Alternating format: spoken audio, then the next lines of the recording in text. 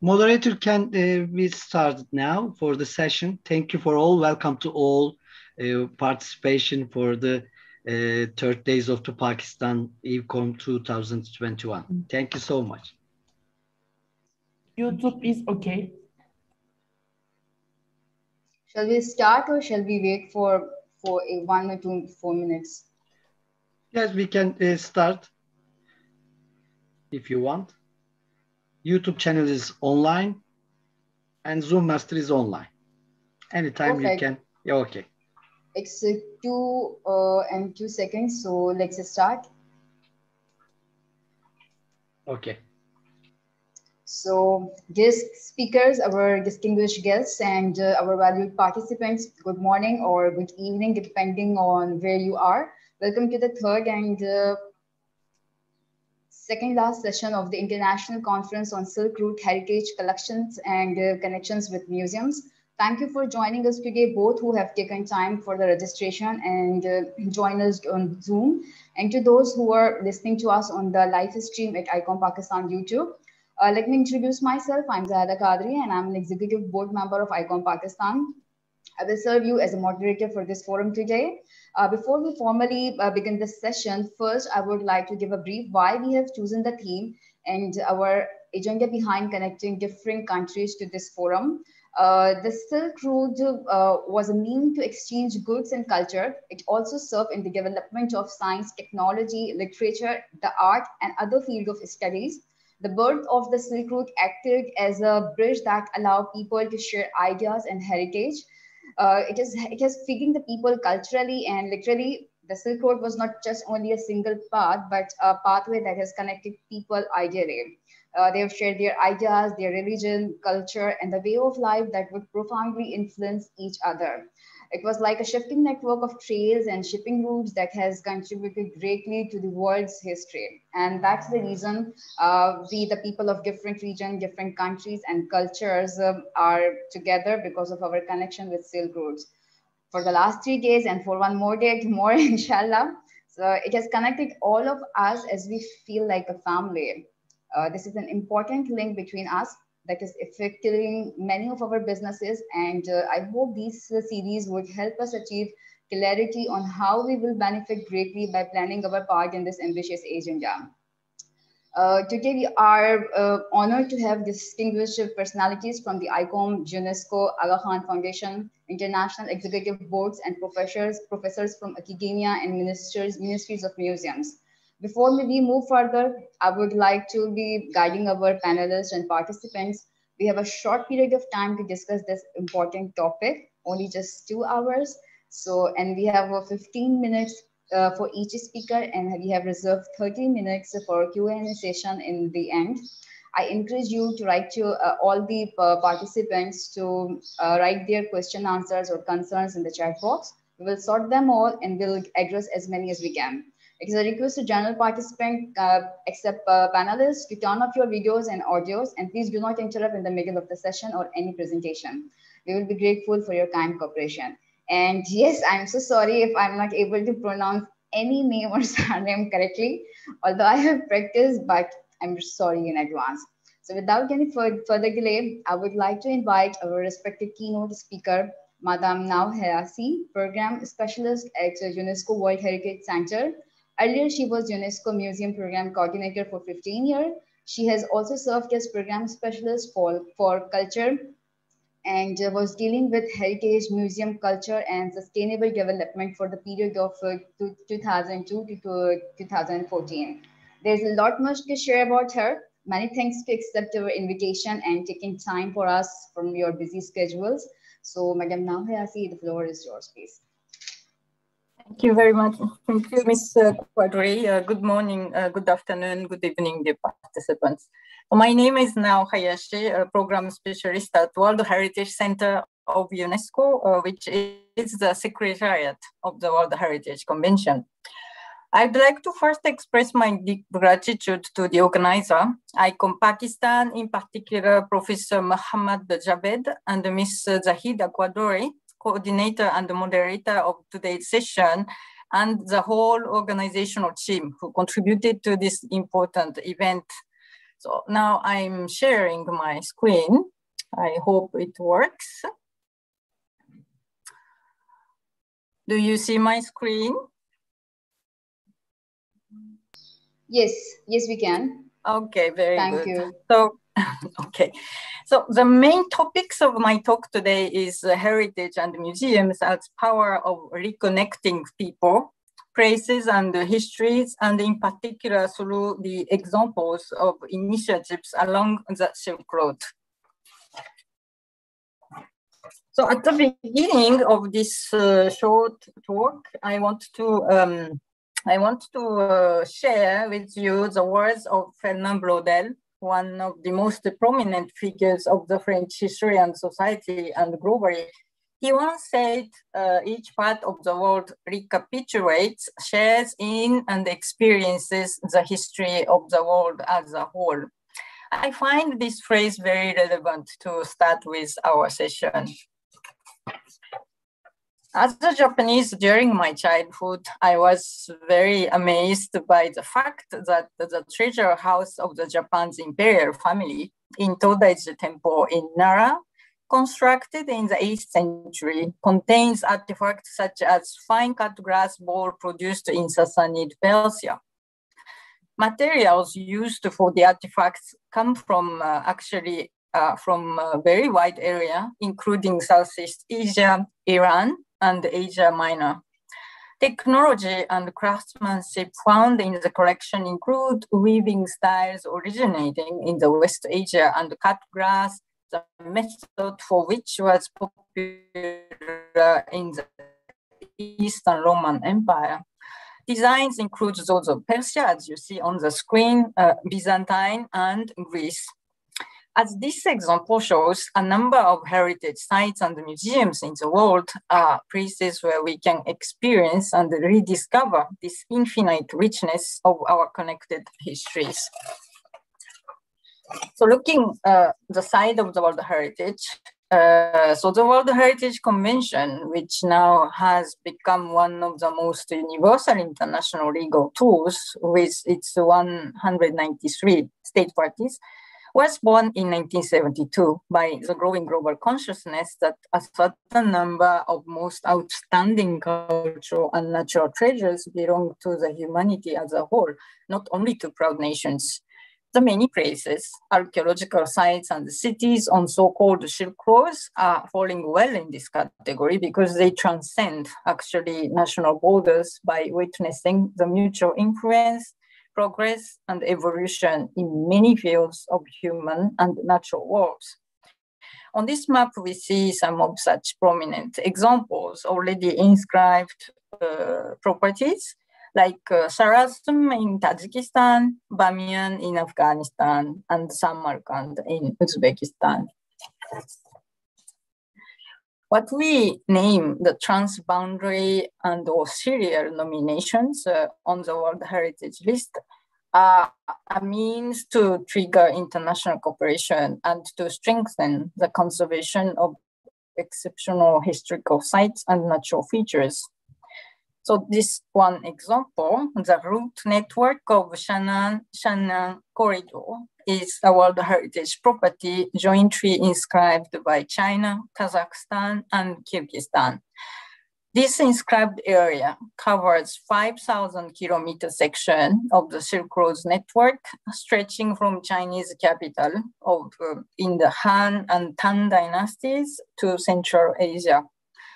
These routes took shape between the 2nd century BC and the 1st century AD and remained in use until the 16th century, facilitating trade, exchanges of religious beliefs, scientific knowledge, technological innovation, cultural practices, and the arts. So on this route, there are 33 components are included, such as cities and palace complexes of various empires and Han kingdoms, so trade settlement, temples, passes, etc., etc. So as we talk about the Silk Route, sites and cities. I just briefly recall that the ICOM thematic study published in 2014 provides with very interesting analysis of potential elements for future Silk Road nominations, identifying numerous standalone sites, corridors, mountain passes, river systems, desert route. For Pakistan, it suggests actually the strategic route down the Indus Valley, Multan to Bangalore, linking with many early maritime connections. So we know that there are the connections which are witnessed by these heritage sites and the corrections, but how we communicate most efficiently historical connections to reconnect people and places. Obviously, you are all interested in museums and working in archaeology, history, and museums. So museums are best places, I believe, to offer to reconnect our cultures, civilizations, and the people. The unique experience can be provided by many means, such as new narratives and interpretation, as shown here by the examples of the project developed by individual museums and the museum associations, and sometimes with UNESCO. So this project that I led in the past, the Museums for Intercultural Dialogue project, for instance, cross-references museum artifacts from the National Museum of Damascus in Syria and the Nubia Museum in Egypt. And captions are created especially on representative artifacts, which highlight the historical connection between all the heritage cities since antiquity. One of such examples is this exceptional artifact found in the city of Mari, dated up to 3rd millennium BC, and currently located in Syrian National Museum in Damascus. The object is known as a gift from the king of Ur, one of the most powerful states of Sumer civilization, to the king of Mari. This statuette represents the god Anzu of Sumer mythology. So this is one of the examples that we did for this kind of project. A number of World Heritage Sites also have museums or storages. This project by UNESCO worked with 9 museums from 6 World Heritage Sites in Cambodia, Vietnam, and Laos is another example. So the site museum's role is also essential in enhancing heritage experience by providing stories behind the World Heritage Sites and the places, because sometimes I visit also many World Heritage Sites for my work, but it's sometimes difficult to understand the meanings of the site, why they are inscribed, and how this site is considered as outstanding and representative to some of the world's most important endeavors. So in this project, we developed captions on a number of the corrections from the site museums to explain historical connections through trade, religious influence, and artistic cross-fertilization. So, for instance, in the middle of this photographs, you see the coin discovered in Delta, the South Delta of Vietnam. And this is the Roman emperors, Antoninus, the coins. So this is also some of the remarkable examples on trade connections within the Asia, but beyond. So in concluding, both World Heritage Sites and the museums have gone through unprecedented difficulties since last year due to COVID-19 pandemic. So nearly half of 167 state parties with World Heritage properties have partially or totally closed sites. So impacts on international travel, incomes of local populations, and other major difficulties have been reported. The most recent UNESCO report on the global museum situation, which was published in March 2021, conducted with 104,000 museums in 87 countries, shows that an average of a 70% drop in attendance and a 40 to 60% decline in revenue compared to 2019. So as everybody knows, it's a very difficult situation for museums and the heritage field. But during this difficult period, many innovative projects and approaches have been initiated. I wish to have precious opportunities like this international conference to share specific and concrete examples from academics, site managers, museum professionals to be inspired in revisiting the ways we create connections between people, places, and heritage. Thank you very much for your kind attention.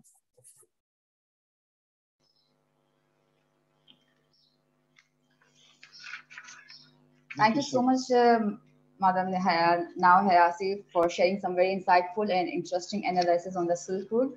Also for sharing useful publication links and details about UNESCO programs. We will discuss definitely it in the Q&A session later. So thank you so much. Thanks again.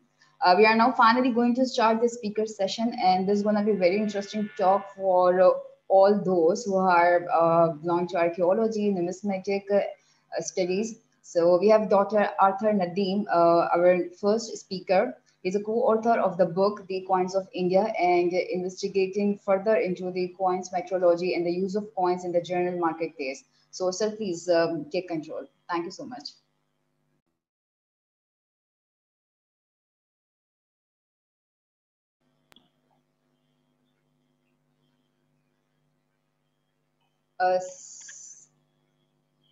Hi. Hi. Let me just try and settle this completely. It would appear that I am trying to share the screen, but as has happened in the past, there appears to be some sort of minor problem. I don't know whether it is me, and I totally apologise in exactly what is happening. No problem, sir. If there's any problem, then we have Dr. Ali. He will help us definitely. Just hang on a second.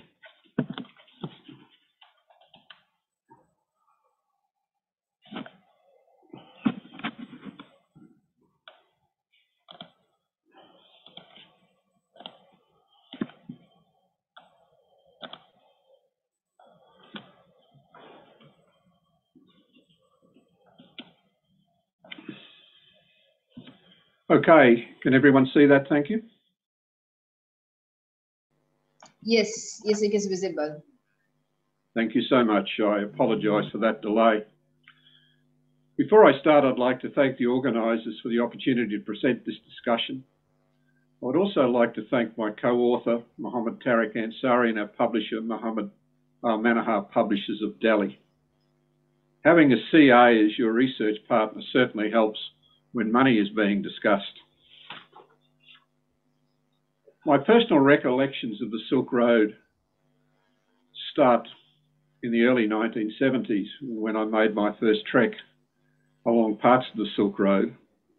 And over my lifetime, I have travelled the Silk Road and many of its passes and bypasses, and all the way through Afghanistan, India, and through parts of Bangladesh, both the old land route and some of the sea routes. And of course, we now have the major new Silk Road that China is endeavouring to develop.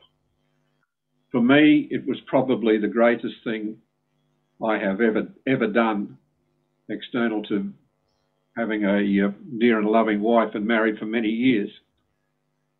What happened was when I was studying, I travelled the Silk Road, and I all of a sudden discovered that what we're taught, shall we say, in the West, that everything in Europe was far superior to that of the East, was certainly wrong.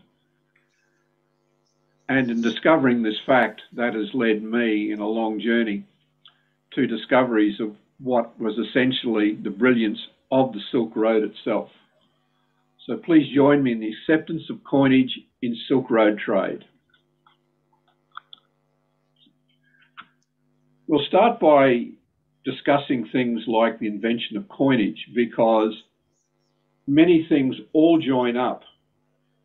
Traditional knowledge suggests that it happened around 600 BCE, originally on islands near Greece, and it replaced barter, originally for the payment of government fees, taxes, and charges.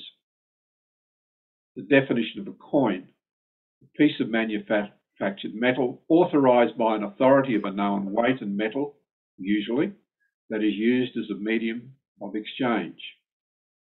However, there is a note: a more thorough research on the subject of the date and place of introduction of coinage may produce a different answer.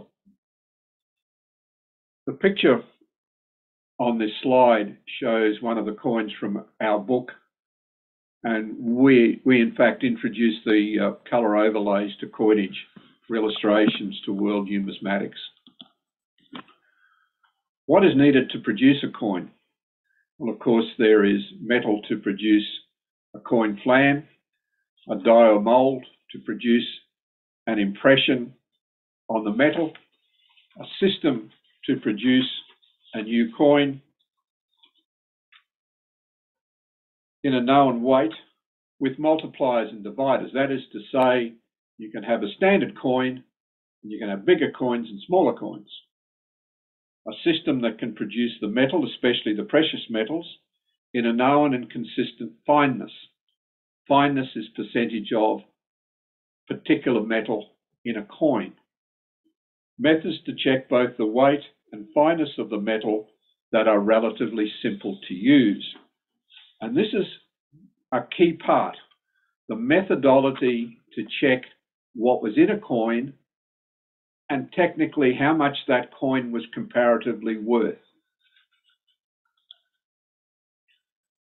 What was available?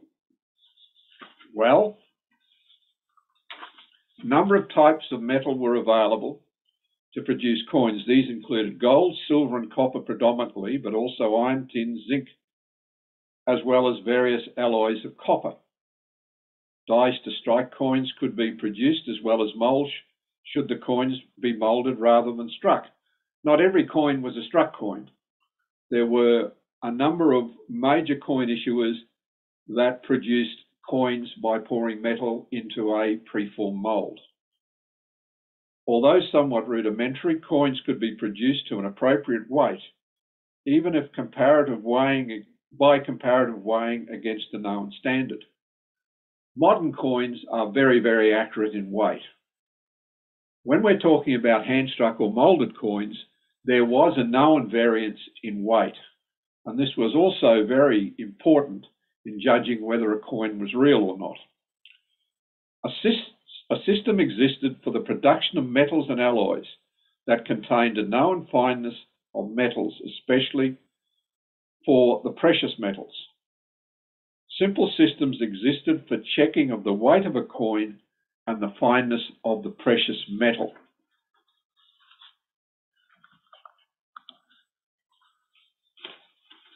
Coinage is a system of weights and measures. In fact, it has its own metrology. Coins are manufactured to a known weight, size, and fineness of metal. For each coin issuing authority, there is a design that can be replicated within the level of technology, but that can be changed at will. The weight of a coin can be changed at will. The fineness of the precious metal can be altered to any desired level. The fineness of the metal can be changed at any time to any specification. Note, precious metal could be supplied to the mint at any fineness, and the required fineness for the metrology of the series produced. This is very important to understand that by the time coins were introduced, coins of any design and any metal fineness could also be produced. For example, you could get silver in a mint that may be 60% fine, and coins that could be produced out of the mint might be 95% fine. This was part of a known industrial process. Interim summary. Coins were produced by various authorities along the Silk Road and its various adjacent trade territories.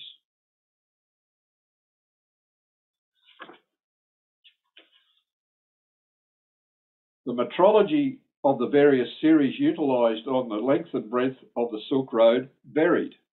That is, the same size and fineness of coins varied from one end of the Silk Road, and if we give the end in the west nominally as Rome and the start in the east as in China, people did not produce the same weight and fineness of coins.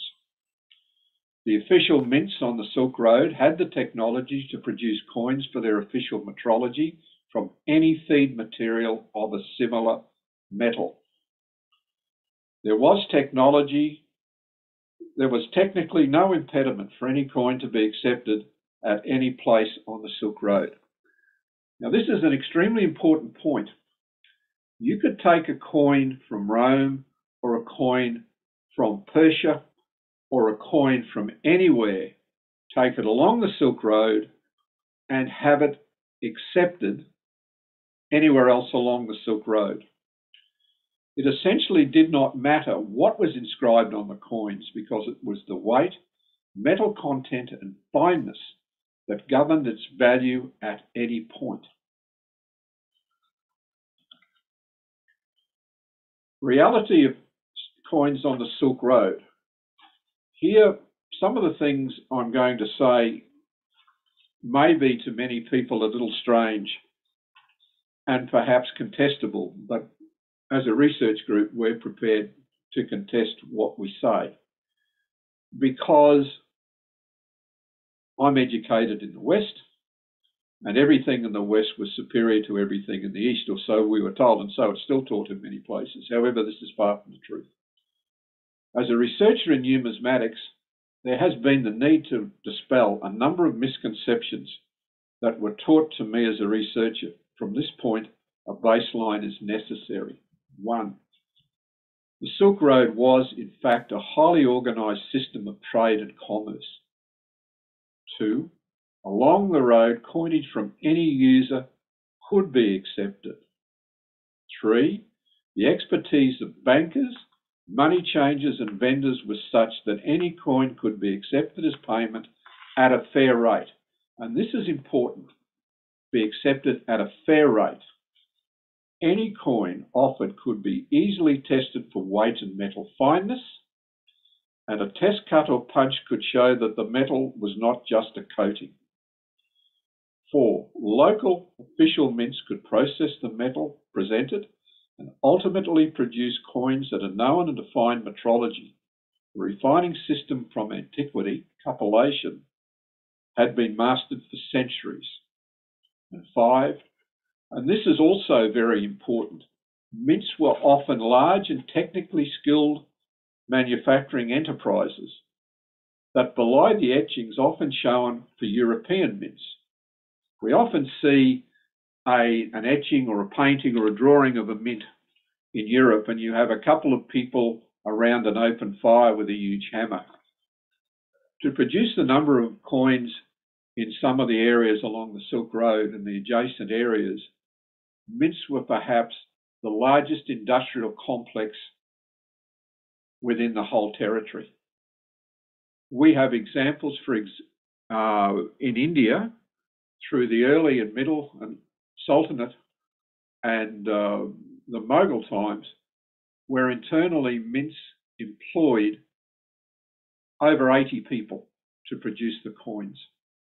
Their limitations were, of course, the technology on how much they could carry from one point to another. But they were technically huge enterprises. The testing of hand-struck coins. And this is the absolute pinnacle of the discussion. You're sitting there in the middle of somewhere along anywhere on the Silk Road and someone presents you with a coin. Well, obviously, most people couldn't read what was on it. This is a coin from one of our books, the illustration, and we give there what it actually says in Persian. but a comparative weight test could be done with a simple handheld balance and known weights. A test for fineness of the metal could be easily done by streak test or a touchstone test. The edge of the coin could be drawn across a piece of very dark or black stone and a comparison made to a standard colour swatch. Accuracies of greater than 0.25% of precious metal content were readily available in skilled hands. Now, I could get, when I was doing this, within 0.5%, and I was grossly unskilled. There is some discussion that people could get within 0.1/8% of contained precious metal, and that's quite extraordinary. To check again whether it is metal all the way through, a test punch or mark could be applied to test the depth of the precious metal. The illustration shows a test mark on the obverse and the reverse. Such punch test marks did not affect the weight of the object. And again, this illustration is prepared by Tarek and I for our fourth book, which is The Coins of Aurangzeb, which is probably so large it's within 2 parts. The reality of coins on the Silk Road. Again, although I'm repeating myself, I think it is quite necessary because of some ideas that the Silk Road was compartmentalized and that there was a problem that you had to keep changing coins along the Silk Road and you were going to be ripped off, or if you didn't do things in the Western way, you would be disadvantaged. This is far from the truth. And there's a little bit on the bottom that's in green on this slide that is hard to see. It's hard to see for a reason, and I'll read it out. And there will be some horrors from some people who listen to this. Any coin was acceptable in trade along the Silk Road. Even with the technical expertise of money changes, etc., many coins would have been unreadable. The testing of coins and nominal comparative value was a simple process. Varying comparative values between different metals could be a source of profit in trade. The organisational structure of commerce along the road allowed for free and open trade. Gresham's law, bad money drives out good. This is part of the standard discussion in numismatics. Someone produces a coin with less fineness of metal, therefore the good coins are hoarded, etc. Well, it essentially didn't apply to the Silk Road. All coins could be accepted and valued by a known and accepted system. The bit that you really can't read there says the significance of hoard finds. I've been involved throughout the years in a number of hoard finds along the Silk Road and parts of the Silk Road. 1, the coins of all types were accepted on the Silk Road. 2, coins from any issuer could be easily recoined to a coin of any realm, and there is no real significance in such finds other than that they were part of normal trade. This will be a shock to a number of researchers, and I've discussed this over the years, where great store is placed in, oh look, we found a lovely set of Roman coins in the middle of Afghanistan or somewhere up in the Pamirs or in the deserts in China. Really, this was just part of what happened. And it really isn't anything greatly remarkable other than no one has dug them up in the past or why they were buried. And this is the essence of what happened on the Silk Road from the start until the technical end of it. It was such a wonderful marketplace where anything and everything was accepted, and accepted with good business sense. New pathway. I'm sorry, Dr. Author, we have just 5 minutes left, please. Okay, well, may I just add 2 short points? We'll take 1 minute, please. Yeah, yes, please. Take 5 minutes, no problem. I'm just okay. 5 minutes. Yes, okay, I'll be finished in 5 minutes. New pathways in coin metrology studies 1. The common names for coins often in numismatic literature can be confusing. and similar names can be used for coins of different metals and sizes. Sorry, I've just read the wrong thing in my haste here. With new technologies, metrology studies can be undertaken rapidly and non-invasively. With the understanding that all coins could be rapidly valued by competent people at the time of issue, regionally specific metrologies can be standardized. Metrology of coins must now include weight, metal type, percentage of contained metal, and physical dimensions. For regional series, a simple decision can be made for the metrology of the standard unit for each coin. The standard unit for each metal, including billion, is described with the identity of 100. Series may consist of multipliers and dividers of a unit. The metrology of a standard unit may change at any time in weight, physical dimension, and metal fineness. 2. The common names for coins often used in numismatic literature can be confusing, and similar names can be used for coins of different metals and sizes.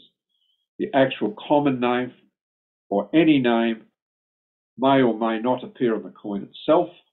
The unit system, when utilised with the actual fineness of metal and weight, produces a working figure for instant comparison of real value. Contrary to popular thought, the marketplace could adjust rapidly to any changes in metal content and weight. The corollary to the theorem is that the value of the coin reflects the metal content, and this for the time and trade of the historic Silk Road was an accurate assumption. The non-invasive metal testing, and that is XRF.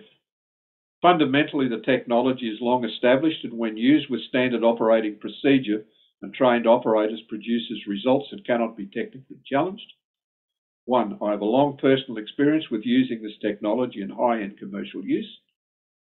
I have used the technology in numismatics for a number of years, including arranging major testing at such locations as the Ashmolean Museum at Oxford University.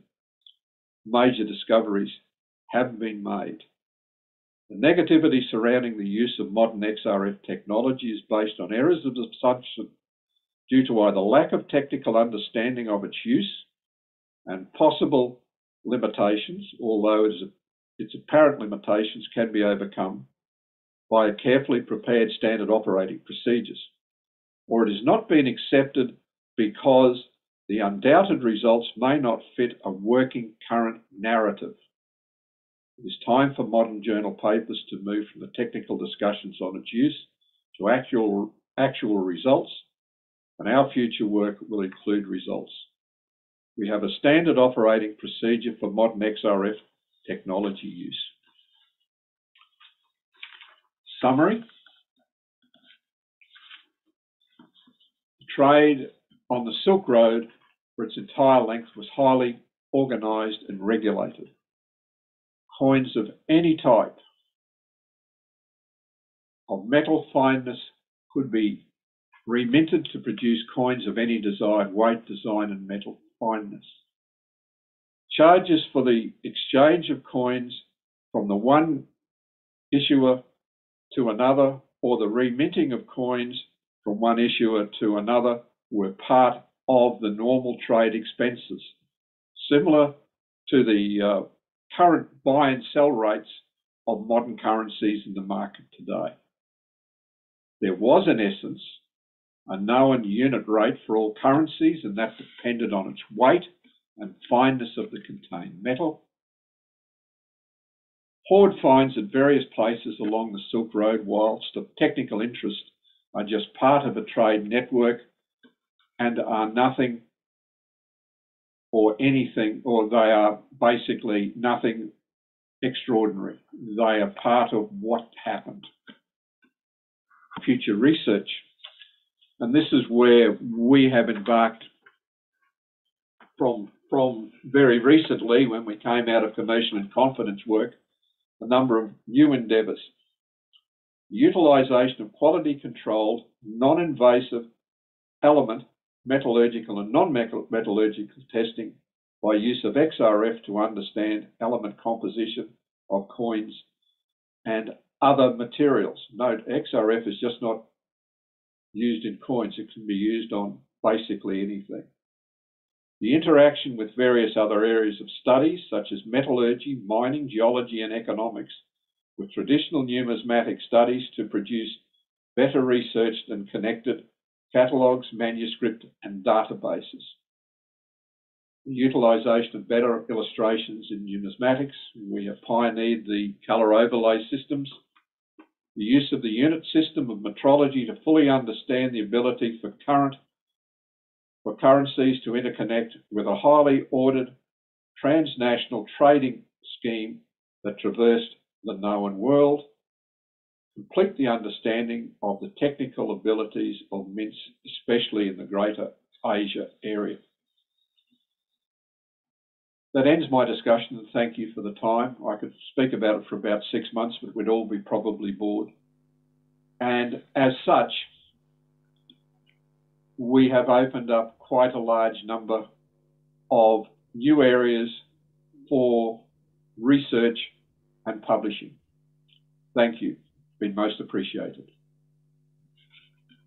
Thank you so much, Dr. Arthur. Sorry, we wish we could hear all of your slides and presentation, but limitation of time is really a big problem. Mrs. Zayda Katri, interrupt you. There is some problem, your sound.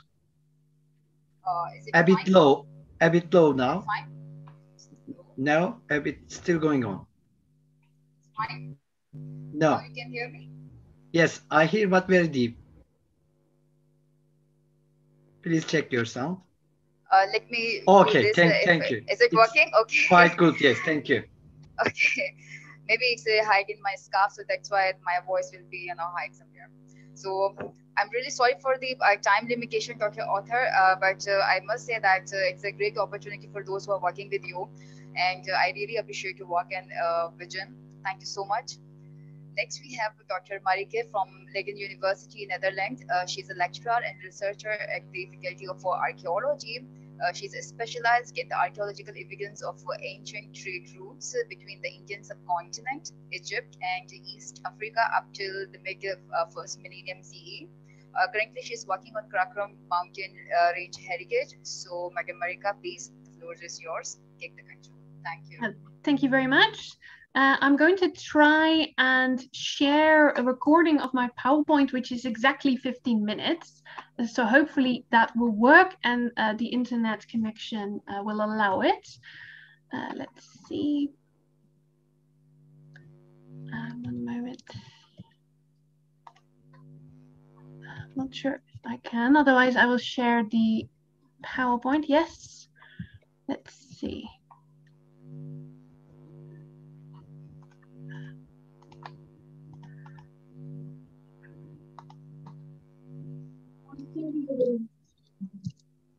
Oh, sorry. Yes, see? we can see this, but we cannot hear the voice. Yes. Can you hear me? When I try the PowerPoint, if you can hear it like this? Sorry.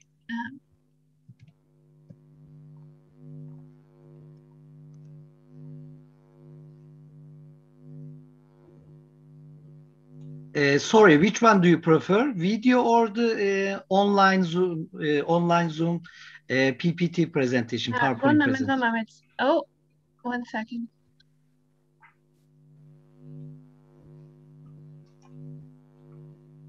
It seems to be double, doesn't it? 1 moment. But could you hear the PowerPoint when I shared it just now?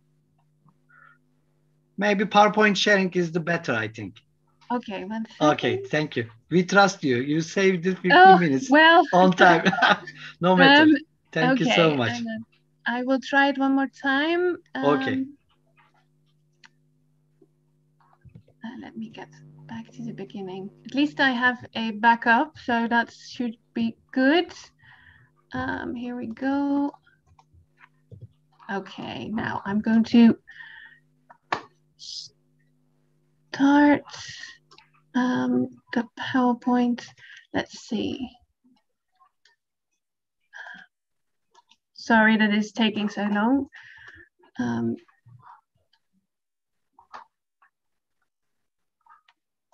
If you chose the video type, you please sharing options check the sound options on the bottom. But I can't left. share the video, but I can share the PowerPoint. Hang on, I'll try to share the video like this.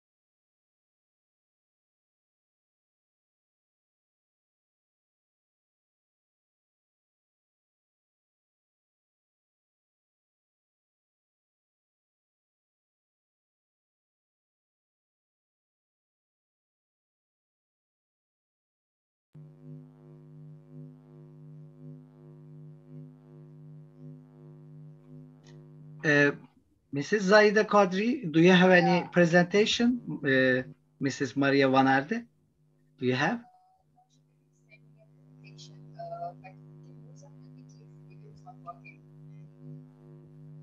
Is it not working? Sorry. No matter. It's not working. Okay, it's working on my Zoom. Okay, yeah. I'm very sorry. It seemed to work. Shall I try again? Yes, of course. Okay. Here we go. Share.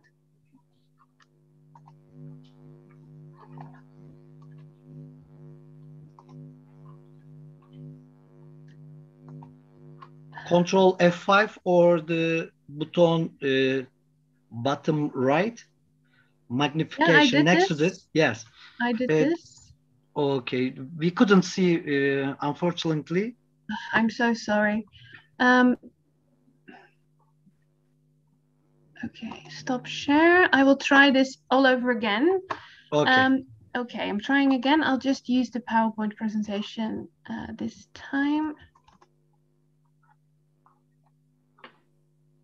Can you see my PowerPoint now? It's not full screen now. No, but you can see it? We see, but it's not full screen. No, if I now put it on full screen, it should start, the video should start. So I'm going to try. Of course, I think. Yes. If not, maybe you, maybe if not, instead of the full screen, you can follow in this manner. Yes, yes. I'm going to try that right now. Okay, thank you. We saw full screen without sound. No sound?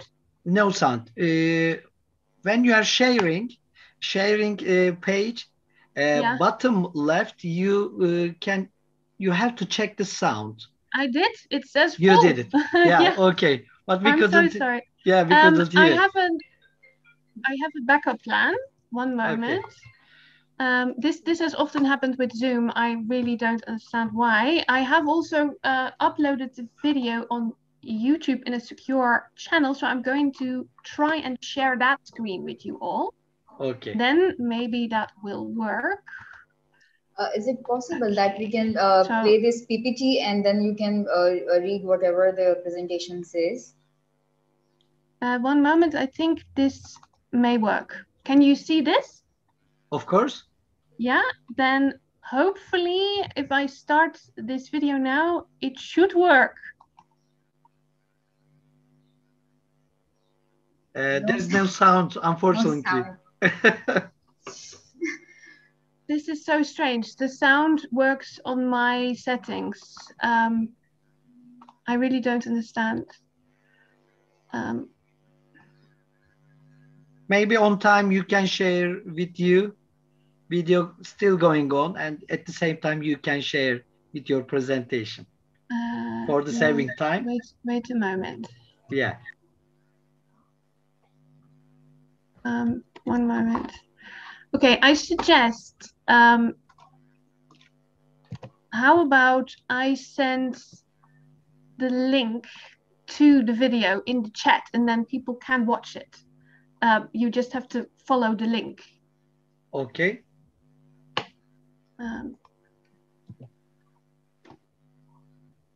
That should do it. So if you follow the link in the chat, that should go directly to the talk, and then everyone should be able to watch. It will just not be in Zoom. Is that an option? Like Dr. Ali check. Is it I possible, can Dr. help Ali? you. I can help you. I can show this video. Okay. Yes, if you can somehow do it, then please. Yes, please of course. I can show. Please. Right, it's working on YouTube. Beautiful. Yes, please. Let me check again.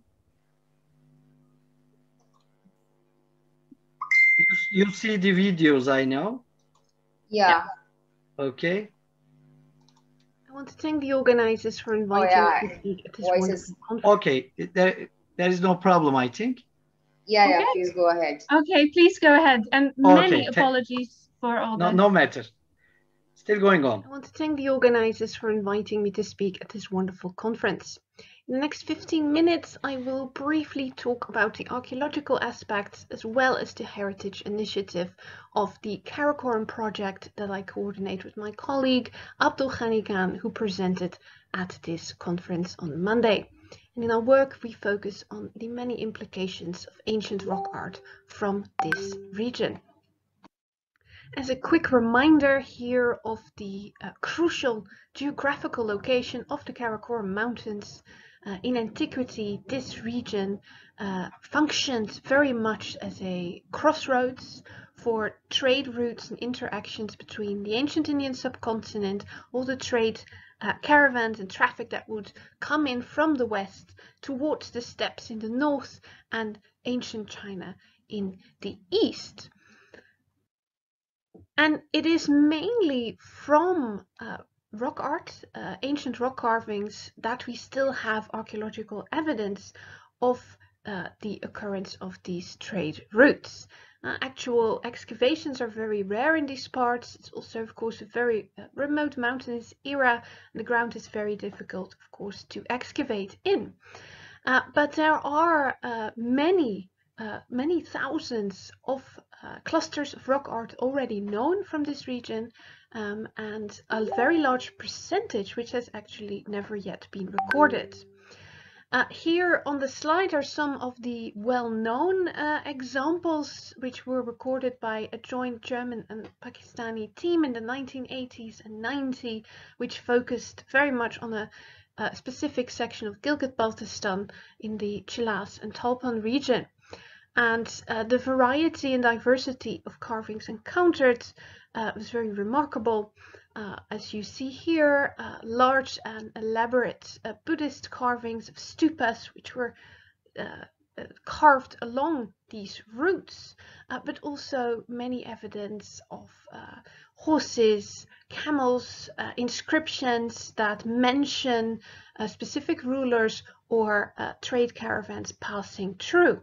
And there's also a great deal of hunting scenes and more simplistic animal carvings dating back even more than these very famous Buddhist carvings, which we could date around roughly 2000 years ago, while some of the hunting scenes and animal carvings may most likely date from prehistoric times.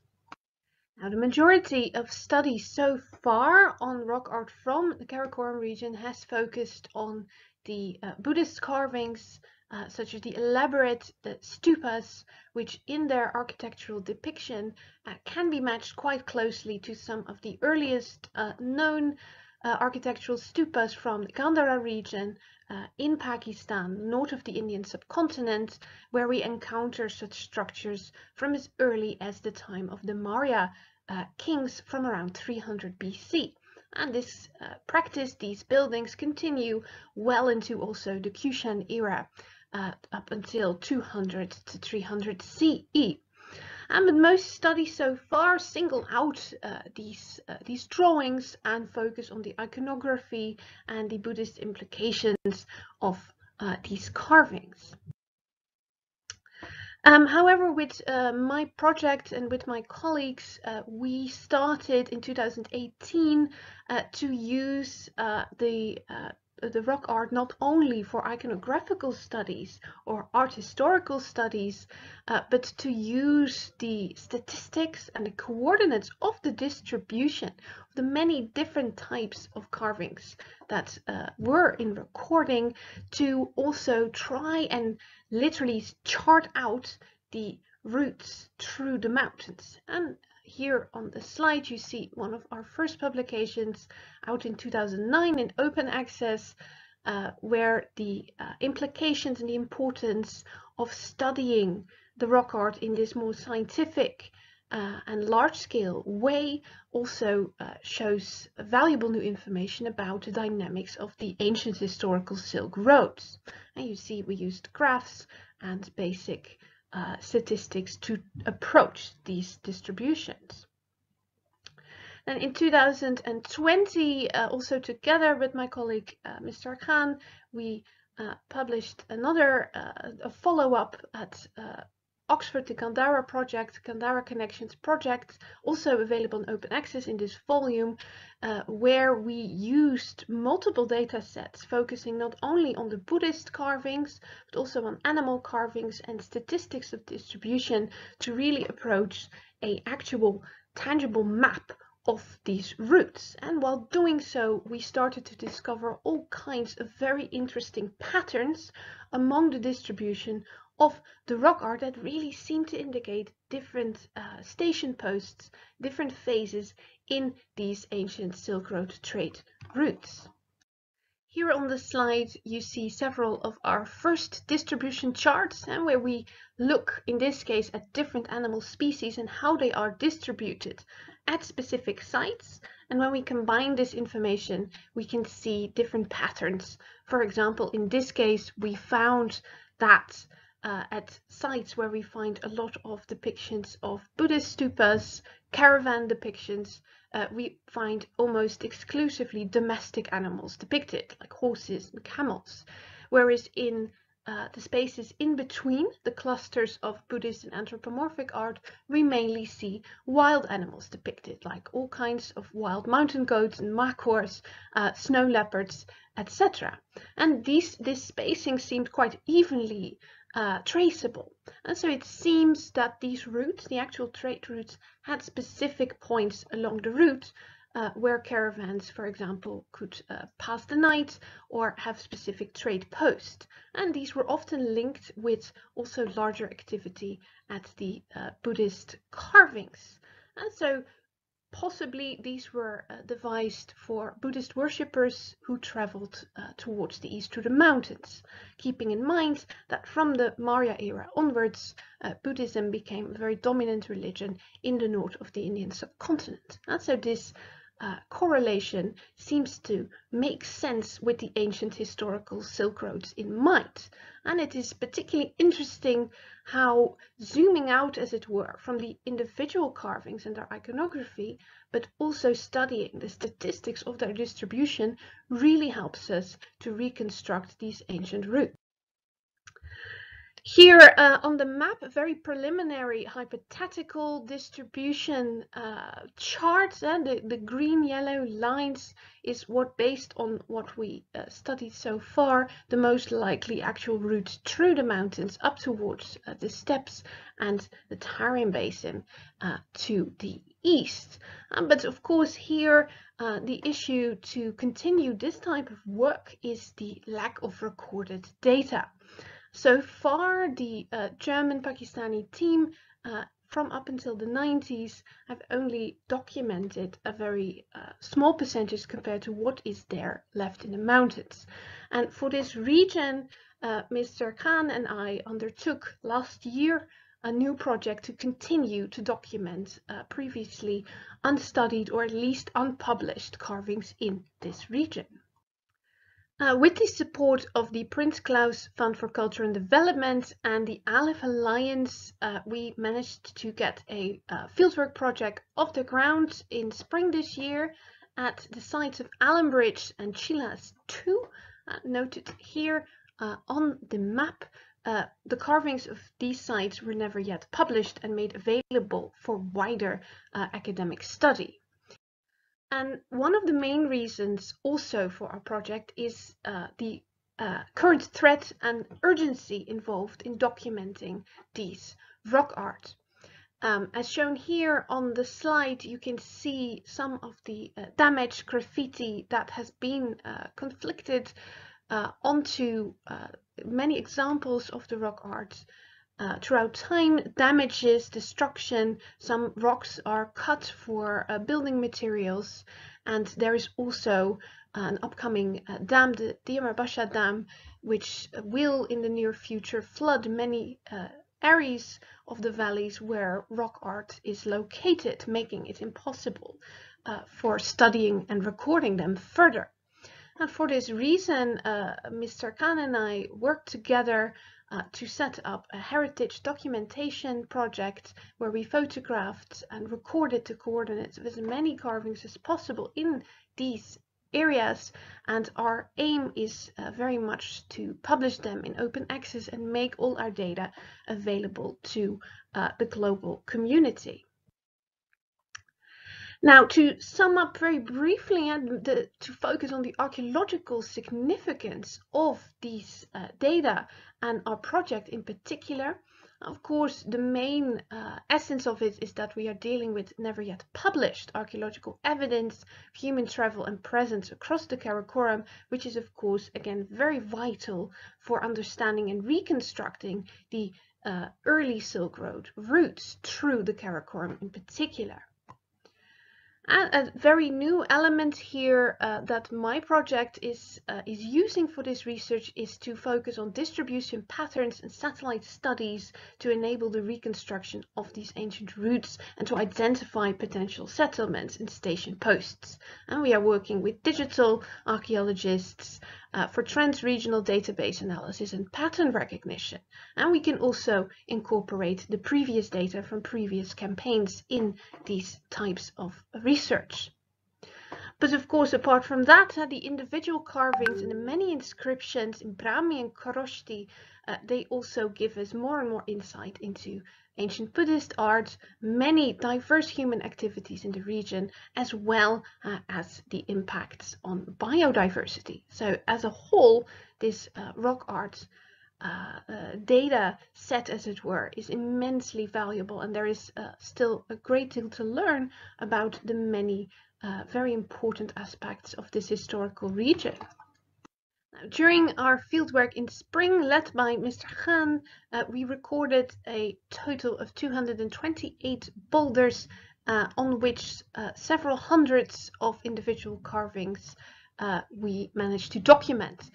We are still currently in the process of cataloging them, making all the line drawings, analyzing and interpreting all the data. Here on the slide you see some examples of the Buddhist carvings as well as inscriptions and some of the animal carvings that we encountered. Of course, the data processing is also a very long process, but we are working hard to make them available as soon as possible.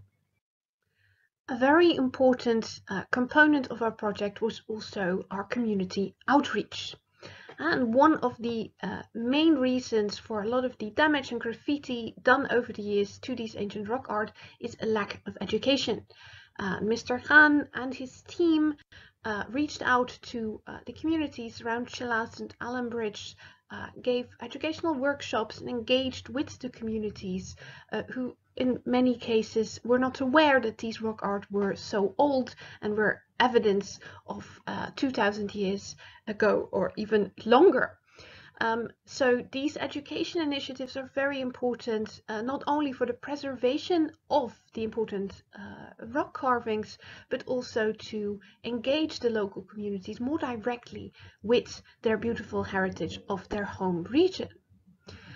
For that reason, apart from just education, a passive outreach, we very actively engaged with them, invited the community members to help with the actual archaeological documentation, to help with the recordings of many of these rock art. And this was met with much positivity. Many of them were very interested to learn more about the history of their region, and also to learn more about the specific carvings from which different times they were. This, of course, we also very much incited and encouraged people to the idea of how to continue once the archaeological recordings and publications are done. Of course, the rock art still remains in the region. And the idea to engage in a certain open air museum where the rock art are protected, guarded by the local communities, where they can also host tourists and manage these sites together also with the local authorities. And the local authorities of Gilgit-Baltistan were also very positive towards this initiative. And with our project, we very much hope to continue to support these initiatives. And it is very important that as scientists, we don't simply come to a region, record the data and write papers, but that we also think about what happens with the heritage that remains, and also how can people from the region whose heritage it is, how can they also benefit from it. And for this reason, we find it very important as well that we will make also our scientific findings widely and openly available through open access, so that anyone basically with an internet connection can have access to it. On behalf of our entire team, thank you for your attention, and please contact me in case of further questions.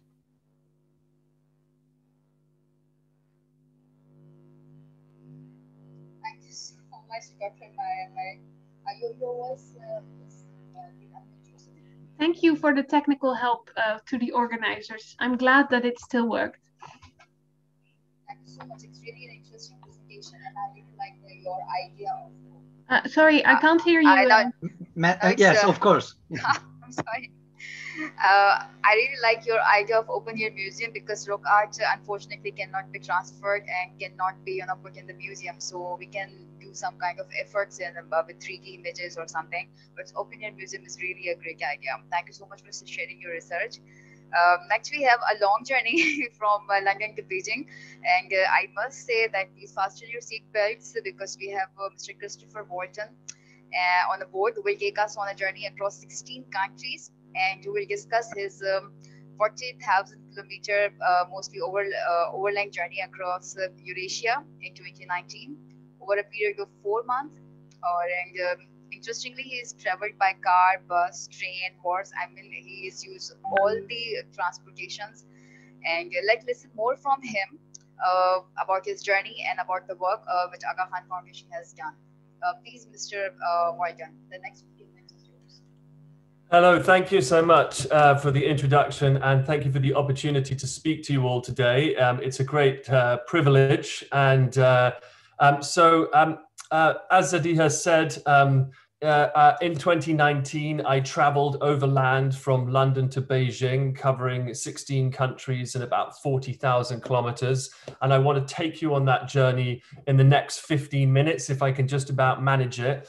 But before I do that, I should introduce myself briefly again. I'm the head of communications at the Aga Khan Foundation in the UK. I'm also a photographer, and do photography for different media outlets, and of course the foundation also. So before I get into taking on that journey, I just want to provide a little bit of context. So let me share my screen so you can see that. Please tell me if you can't see it for some reason. but I'm going to assume you can. This is the name of the project. The main thrust of it is an outdoor photography exhibition in London, and I'll show you some pictures of that towards the end of this presentation. I'm just going to set my timer so I'm keeping good pace with this. Here we go. Start. Right. Okay, so a little bit of context. You all know what the Silk Road is, so I'm not going to go into that, but I will say that it is a region, so it's broad region, but in the Central and South Asian region and the Middle East, where the Aga Khan Foundation, a charitable organization, and the broader Aga Khan Development Network, which work together to improve the quality of life for marginalized communities, mostly in these regions, have been active in South Asia for over 100 years and in Central Asia for over 30 years. And over that time, we've invested or channeled several $1 billion into a variety of different development projects, from health and education, food security, disaster risk reduction, climate change mitigation, telecoms, broadband, energy, you name it, we're involved in some way. And so it's a region that's very, very important to us. And so we were interested in exploring how to raise awareness about that region and about our work in it.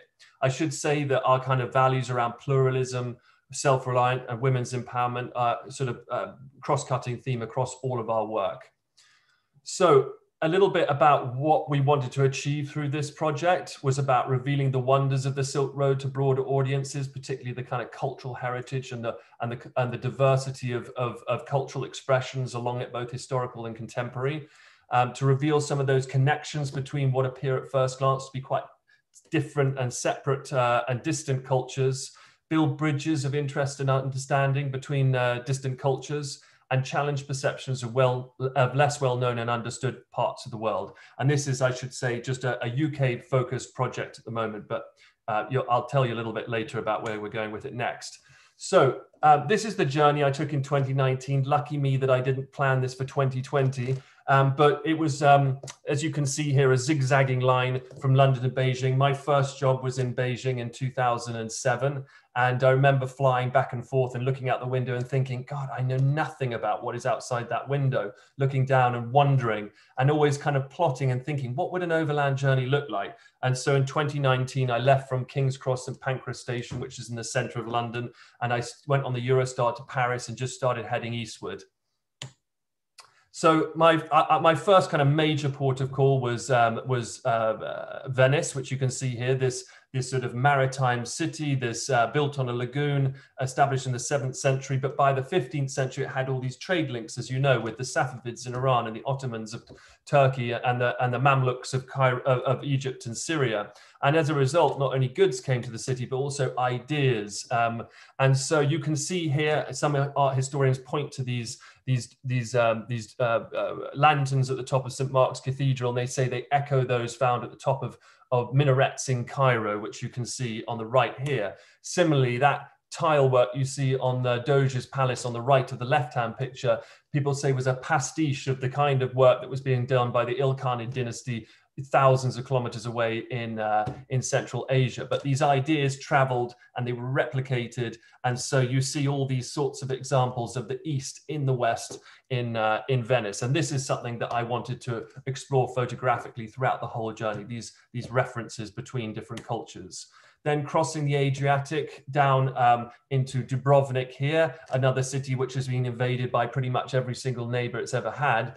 And so it is a real mishmash of different cultures. But interestingly, in the context of COVID, I think in 1322, this was the first city in the world to institute a quarantine on new travelers coming in because of, obviously, they were bringing not only goods, but plague and other diseases with them. So on those islands you see behind, not those ones, but maybe in the distance, they'd have to sit there for 40 days, which is where we get the word quarantine, quarantino, 40 days. Then moving south to Mostar, this is in Bosnia and Herzegovina. This is the Stari Most Bridge over the Nevreta River. And I read a travelogue by Evliya Çelebi, the Ottoman writer, and a traveler from the 16th century, and he spoke about young men who would take coins and from visiting viziers and notables, and then cry Ya Allah and jump off the bridge into the water. And if you've been there, you will notice that people still do that today, 400 years later. It was also a bridge that was destroyed, as you know, in the early 90s and was restored by a variety of different organizations, including the Aga Khan Trust for Culture, not the bridge, but the old town around it. It was also, as I moved eastward, the first time that I heard the call to prayer. This is in a small Ottoman era mosque for leather tanners. Then zigzagging through the Balkans on this amazing train from Montenegro to Serbia, to Belgrade, goes through about 400 tunnels and across 200 bridges built by the Soviets. And then into Belgrade here, we're in a Serbian Orthodox church. And as you know, in that area of the Balkans, all of these different religious orders and different religions meet.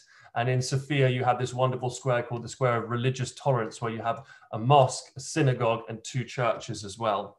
So it's this area of confluence. And then just to give you a sense of where we are on the map, although I'm sure you will appreciate it, we're now moving into Istanbul. Of course, this is the Blue Mosque, built in, I think, the 17th century, an imperial mosque.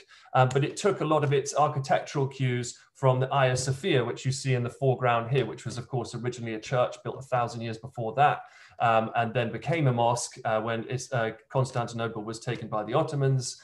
And then became a museum in the early 20th century under the reforms by Ataturk, and is now, as you know, become a mosque again. But it's interesting that that design, that shallow dome, you see it, it's so iconic. It's across the entire Ottoman Empire. You see these, or the old Ottoman Empire, these types of mosques. This is of course, the Grand Bazaar, a kind of Silk Road engine built by the Ottomans. And today about 90 million people pass through it each year. It's a pretty extraordinary place. I was also documenting different kind of religious sects or orders. Here we have, of course, the whirling dervishes, which was an active form of meditation established by Rumi, the Sufi mystic and poet in the 13th century, and in a sense was to create a sense of ecstasy in your mind as you spin, to make you feel closer to God, to desert your ego, and as you return from this journey, you're better able to love and be of service to all creation. And so here's some more photos of that. This is a particular performance that took place in Beyoğlu in Istanbul. And here we're into Konya, which is the resting place of Rumi here. You can see in that turquoise conical dome on the left. This is the picture on the right is underneath it, his final resting place. Of course, I passed many caravanserais, which, as you know, were the sort of original travel lodges of during the Silk Road heyday, built 30 kilometers distance apart. That's a day's journey. Of course, the horses, camels, traders would come and rest here, share information with each other, wash, pray, eat, and quarantine before they came into the cities. And then moving east, this is Mount Ararat, of course, where Noah's Ark reputedly hit ground, and you have this amazing Christian kind of heritage from the old Armenian kingdoms in the 10th century in this eastern part of Turkey. Here on Lake Van, another photograph here. And then this is the city of Ani, which sat at the crossroads of the Silk Road, became very rich, was known as the city of 1,001 churches, but was sacked by the Mongols and others over time, so that now only a few vestiges of that great city remain. So we're crossing the border into Iran now. This is the Bazaar of Tabriz, the largest covered marketplace in the world. It's got, I don't know, I think it has 6,000 covered streets, employs maybe 40,000 people. It's absolutely enormous. Here we are in the, of course, the carpet section. Still a roaring trade going on there. And very, there were 22 caravanserais in here. I think Marco Polo repeatedly stayed in it in the 13th century. You don't see too many computers or smartphones. This guy's even using an abacus here. It's pretty old school. And now we're into Sultaniye. This is, of course, the mausoleum of Olcaytu, built in 1312, I think. Correct me if I'm wrong. And he was a Mongol general who came, conquered grounds in northern land in northern Persia, and then brought with him these ideas, these architectural ideas, which he mixed with local Persian styles. But also he then took on the religion of those that he conquered. He became a Muslim, and this was his mausoleum. Here are some of the pictures from the early 20th century of it, so you can see the restoration work that's been going on for about 50 years. Now we're into Isfahan, of course, the capital of the Safavid Empire, became the capital in, I think, 98, Shah Abbas I wanted to make it the most beautiful city in the world. And in order to do so, he brought many Chinese artisans to Isfahan and to train local artisans, but also to mix the styles to be able to create these beautiful tile work, which covers many of the mosques and palaces there. You can see some of that gorgeous Mukarnas styling there. This is from the Sheikh Lotfullah Mosque, another imperial mosque. The ceiling details here are pretty spectacular. And of course, that legacy of artisanal craft is still very much alive today. Here's the bazaar, many artisans still at work. I'm just looking at time, so I'm going to race through, miss a few. We're into Yazd here, which is also the unofficial capital of Zoroastrianism in Persia, in Iran. And here's a Tower of Silence where Zoroastrians would bring their dead. They would be left here so that the vultures could pick the flesh off the bones, because the skin is perceived to be impure and a pollutant, so a body could not be buried. Into the Lut Desert, the hottest place on earth here. It was about 55 degrees where I was, and it got to 70 degrees down the road, about 200 kilometers, but I missed that. Across the border to Turkmenistan, we start to see that Soviet influence, but also mixing with Islamic geometry there. You can see this is the largest indoor Ferris wheel in the world, in case you ever wanted to go. Some more of the architecture from there. And this is Konya Urgench, which was sacked by the Mongols and then Tamerlane, but still some of these beautiful designs that you can still see, which went on to influence the Mughals, amongst others. Into Khiva, a real Silk Road desert city of the imagination. Some of the Taush Hauli Palace here, the beautiful ceilings that you find there. Again, that Central Asian aesthetic mixing with Islamic geometry here, that red and floral motifs, some more of the ceilings. And into Samarkand. I'll just race through some of these. Here again, you can see that lovely tile work, that Kufic calligraphy that covers the buildings there. Some of the artisanal crafts that can be found in the Fergana Valley, which still has this great kind of artisanal heritage. Cross the border into Kyrgyzstan, and you're away from all that kind of cultural, architectural craft heritage, but into these amazing landscapes that go on forever. It's like a land before time. Aga Khan Foundation works extensively there across healthcare, early childhood development, agriculture and food security, especially in the context of climate change. Just tell you an interesting story about this guy. I had this photograph, and then it was published in National Geographic Traveller in the UK. And then I sent it to my colleagues in Kyrgyzstan, and they printed it, framed it, and gave it to the man. And you can see him here receiving it, and he was pretty pleased about that. This is the University of Central Asia, a university established by His Highness the Aga Khan with the governments of Tajikistan, Kyrgyzstan, and Kazakhstan. This is in Narin. It's an amazing place. It really, I would encourage you to visit it if you're in the area. It's bringing world-class education to tertiary cities in Central Asia and hopefully developing the region's future leaders. Another caravanserai in Kyrgyzstan, and we're in these alpine lake area called Songkul, still very much a horse culture there. And now we're crossing to Tajikistan. These are semi-nomadic people. You can tell they're Kyrgyz because they're wearing those iconic kalpak hats. So they're crossing the border. They're bringing their yak, their horses, their camel here to graze in the summer pastures. You can see some yurts in the foreground. And then it gets too cold. One of the many valleys we work in this region to bring particularly energy, which after the fall of the Soviet Union, a lot of the region lost access to electricity. So we've been slowly working to reestablish those electricity links. Work a lot in tourism promotion in the region and the restoration of historic buildings. This is an old, it's called Zamiri Parasht, an old fortress. There was supposed to be a Zoroastrian temple here as well. In the distance, you can see the Pianj River and the mountains of Afghanistan. And across this region, we've built 6 bridges reconnecting Afghanistan and Tajikistan, which were separated by the Russian and British empires in the late 19th century. And this is one of 6 bridges. Afghanistan is on the left of the river, Tajikistan is on the right, and people can trade visa-free across that bridge. Now, in order to get to northern Pakistan, I was unable to cross the Wakhan corridor because of security concerns at the time, so I had to take a 7,000 kilometer detour to get back up there via Dubai. So unfortunately, I did have to take a flight. and then went to Lahore while I was there. And this is another wonderful restoration project, the Mughal picture wall in Lahore, which is being restored by this fantastic team from the Aga Khan Trust for Culture. You can see before, above, after, below, that's 50 meters, and they've got another 400 to go. So it's a massive project. And then up to the north, you have these wonderful, this is the Kaplu Palace, another restored by the Trust for Culture and turned into a heritage hotel. This is actually a nearby one, also restored by the Trust for Culture and turned into a heritage hotel. So you can stay in these wonderful buildings. I really encourage you to do so if you haven't. And of course, there's a great Buddhist influence in this region. It was the predominant religion before the arrival of Islam in about the 15th century. And you can still see some of that heritage alive today.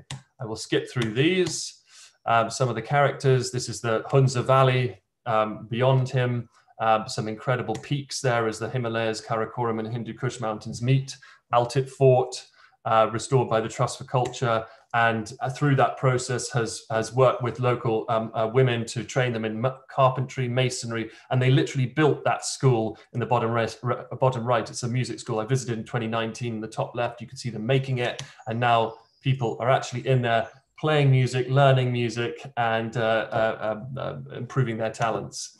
Up to the Karakoram highway on the way to the Chinese border. This is the highest paid border crossing in the world. This is what it looks like as you cross that border into Xinjiang province. It's pretty surreal.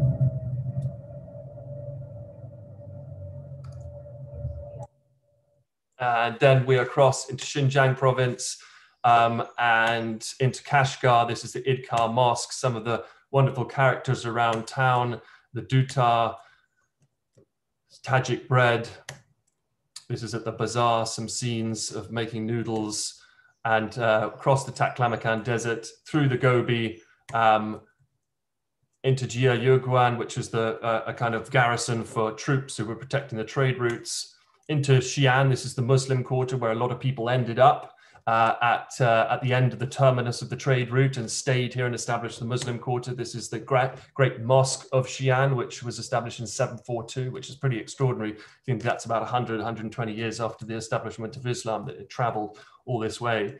And some more scenes from that, and into Beijing. And I will leave it there. So I managed it in about 16 minutes, sorry. And I'll just show you a few photos of the exhibition that was on Granary Square. It's just moved.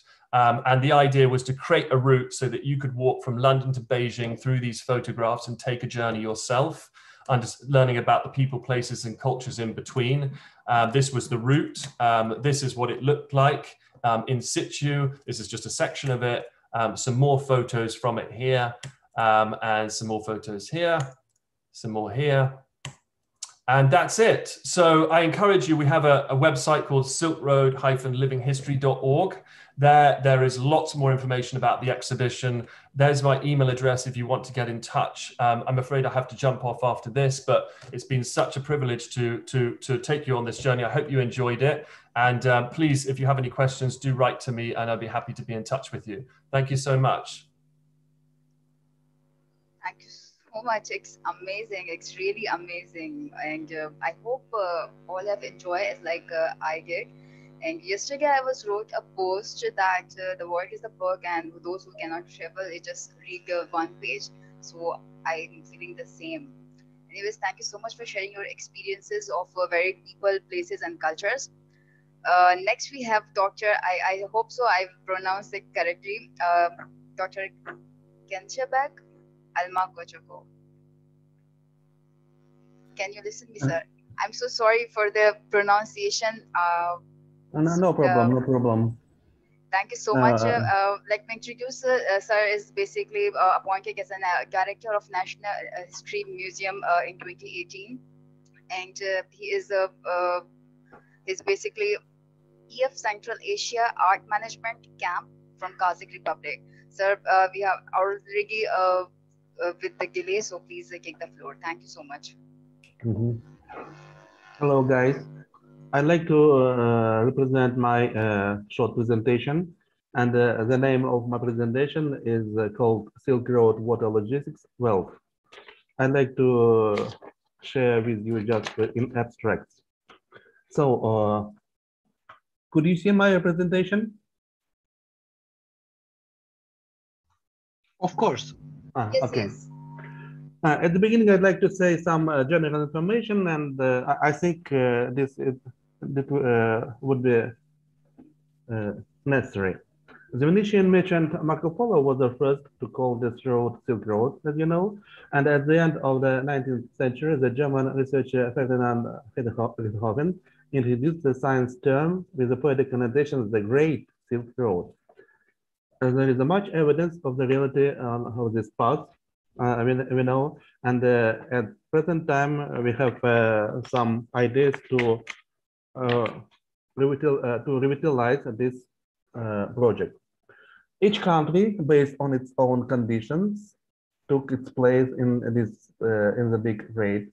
Silk was the main commodity, but not only one that was transported along the transcontinental route. Historical records show that China exported, in addition to silk, porcelain and metal utensils, cosmetics, tea, rice. From there, such inventions as gunpowder, compost, paper, and printing was spread throughout the world. From the countries of South and Southeast Asia, merchants brought spices to Europe: pepper, cinnamon, cloves, nutmeg, etc. In turn, China was supplied with horses from the Middle East and Central Asia, including purebred horses, military equipment, pet-ramped sheep, and hunting dogs, leopards and lions, gold and silver, semi-precious stones, and glass products, leather and wool, carpets, wool and cotton fabrics, spices, and exotic fruits. Thus,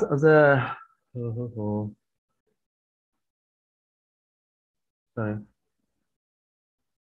Do you hear me?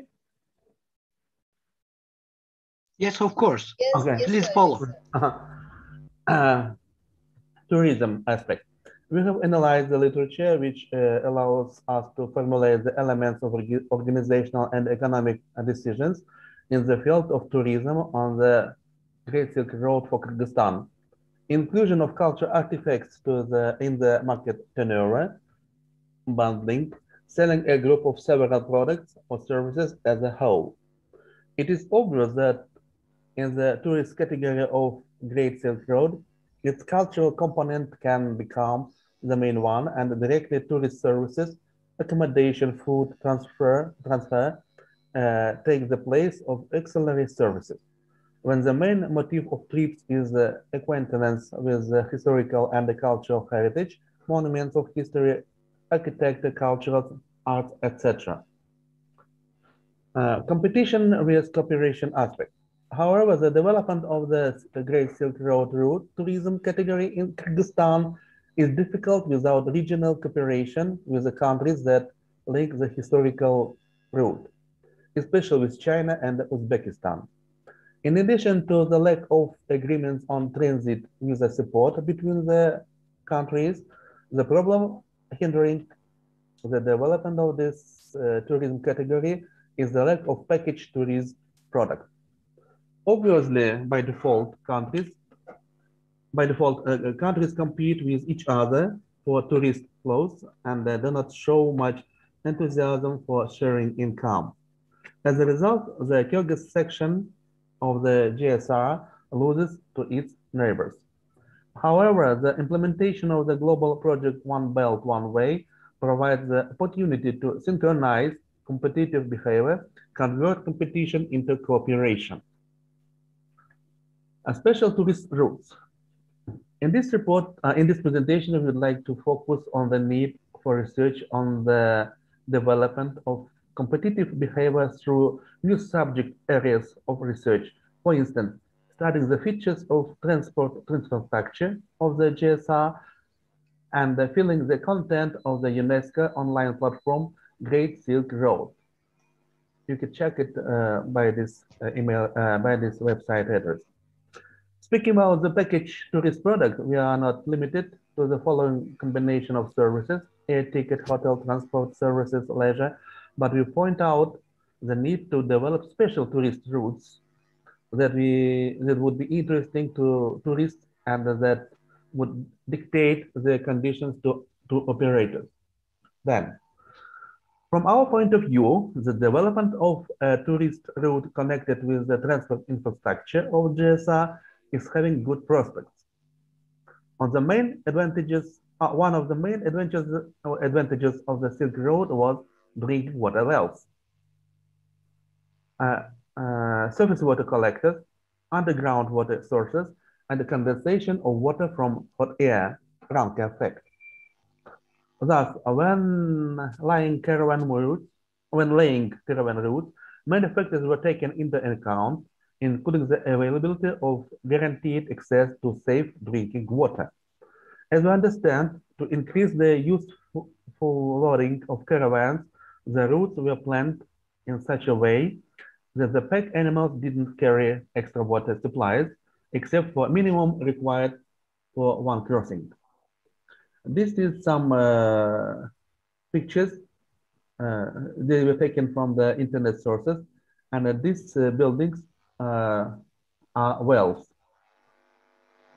As you can see, the last one is water source from the underground, and the others are described some other constructions of wells, How can this will be explained? In order for the camels or horses not to carry containers with water of them, which took up a useful space and reduces the volume of the transported cargo, the ingenious designers of antiquity built wells in the middle of the hot sands. Why is this interesting?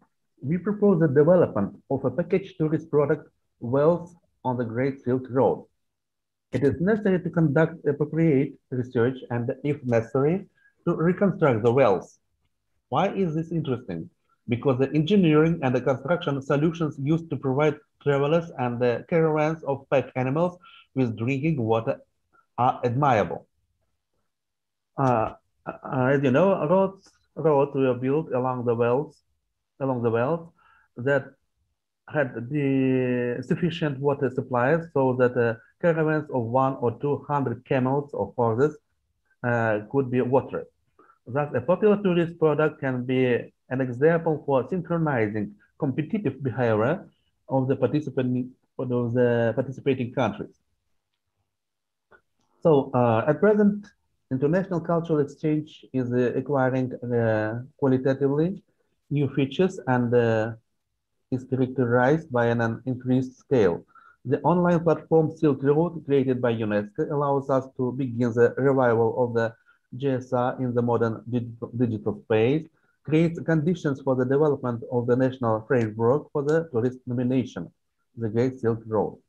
The Silk Road online platform provides access to historical and cultural heritage in museums and collections around the world, both in countries in the territory of the Silk Road and beyond. Sustainability. UNESCO has united the rich material and the intangible heritage of historical roots, a large number of film, photo, and video materials, publications, and research. But this purpose, there are navigators that allow, for this purpose, there are navigators that allow you to familiarize the visitor with the material and intangible heritage along the corresponding routes. Thanks to this project, cultural interaction would receive a new impetus through the sustainable development of the creative industries, education, and tourism. The tourism product, tourism on the Great Silk Road, is an example of the transformation of competition and the competitive relations to cooperation between business entities and between countries for the flow of tourists. This is the paradox of synchronization of competitive behavior. So, the Great Silk Road absorbed all the best of the engineering practices that existed at that time. Maybe we could start the research in this direction. So I have finalized my presentation. Thank you so much for your attention.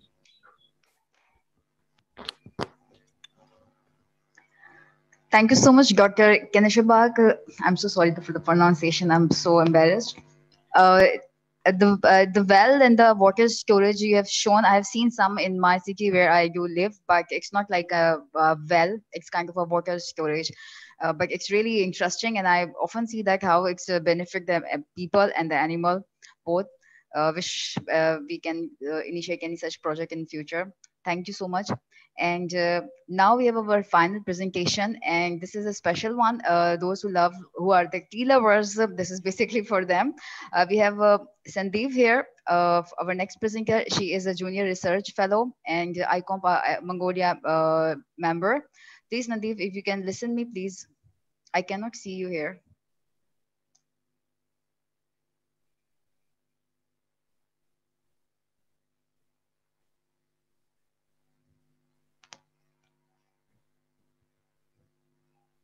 Oh, yes. Okay.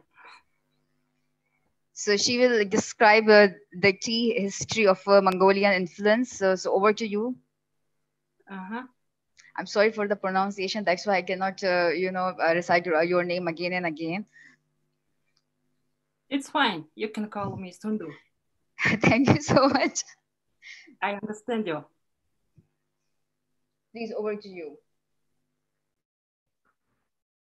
Can you see my? Yes, yes, it is visible. Yes, it is visible. Okay, thank you. Okay. Hello, everyone. Thank you for organizing the conference IVCoM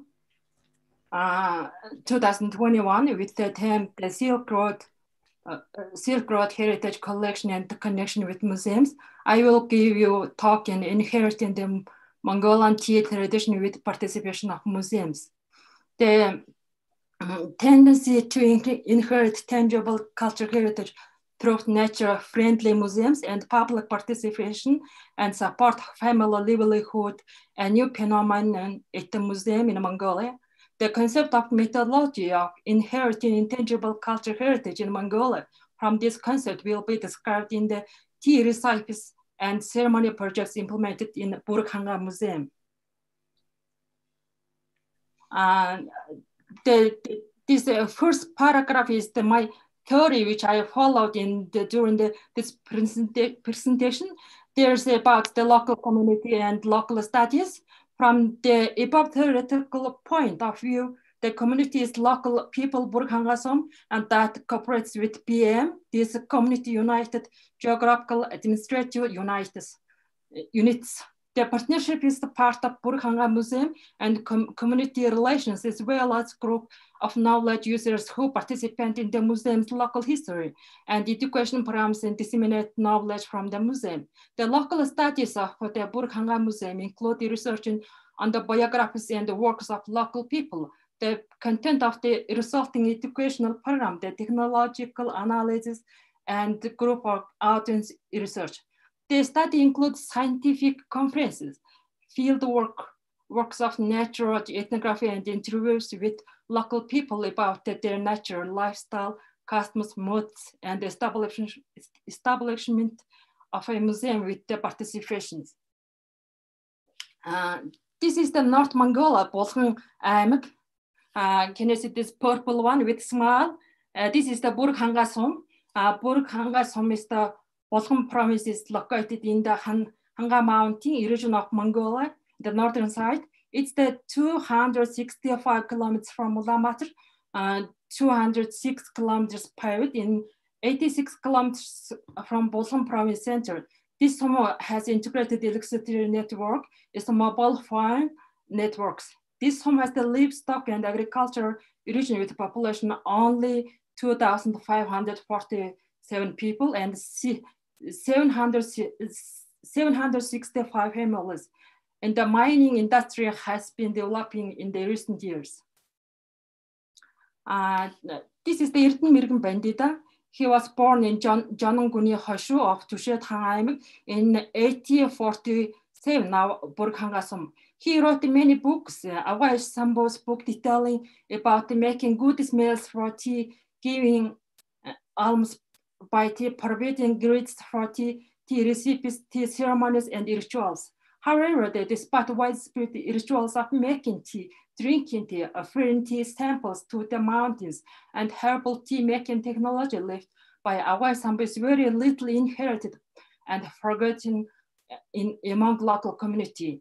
There's also his famous in the Arpanet Kalpas words, the Marmont's words, the Old Cause words are about with contents that focused on save and love nature, human treatment of nature, hatred, cruel, tyranny, anti-affection of others, and compassion for orphans.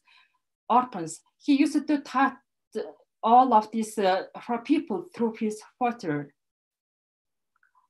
This is the Burkhangasom. The most of people in Burkhangasom, they're Buddhists. In 2012, the Mongolia Research Institute of Culture and Arts and Burkhanga local community organized the conference on the biography of works of Awai Sambo. The local people who attended the meeting got acquainted the life and the works of Awai Sambo and offered to transfer his biography to the museum. They wanted to make the history of ordinary people born in their homeland part of their lives and lifestyles, and to tell their stories by the museum. Thus, the public will Awai Sambo's biography and the works and material cultures of Som by local studies provided opportunity to establish museum, and the Burkhanga Museum opened its doors to the public on August 1st, 2030. In Awai Sambo's book, Sutras, he wrote the recipes of tea with herbal ingredients collected from the mountains of Burkhanga Som, and about the technology, cooking tea beverages, which became the ready content of Burkhanga Museum's educational event. Because of the traditional tea technology has been forgotten, there's no inheritor among Burkhanga people to recognize the tea herbs nowadays. Therefore, the project team which includes botanists, cultural heritage researchers, lawyers, and museum education officers. They are developed the contents of the educational program, traditional tea recipe. Their responsibility where they teach for selected students to learn how to identify the collective planets through apprenticeship with the legal framework on tea marketing, packing, tea making ceremonies through classroom training. First of project, the team carried out step-by-step processes of shifting, inheriting traditional tea recipes, ceremonies, herbs, tea utilized to intangible and intangible heritage. This includes the introduction of the traditional tea recipes program by botanist, lawyers, cultural heritage researchers to the National Center for Cultural Heritage, local governments and universities between 2013 2014. According to the orders in 2019, 2015, the Minister of Education, Culture and Science of Mongolia, the traditional method of making tea beverages is registered in the national list of intangible cultural heritage in need of urgent safeguarding. The traditional tea recipe program had many benefits, not only for local people, but also for Mongolia, such as reviewing the forgetting intangible heritage and recognizing traditional tea ceremonies and rituals. There's the members of a project team, Mrs. Batam District, a researcher and botanist at the Museum of Natural History. She discovered the variety of local tea plants and installed them in the museum. She planned to teach technology of identifying, collecting, drying, and preserving tea plants mentioned in the sutras of Awai Sambo.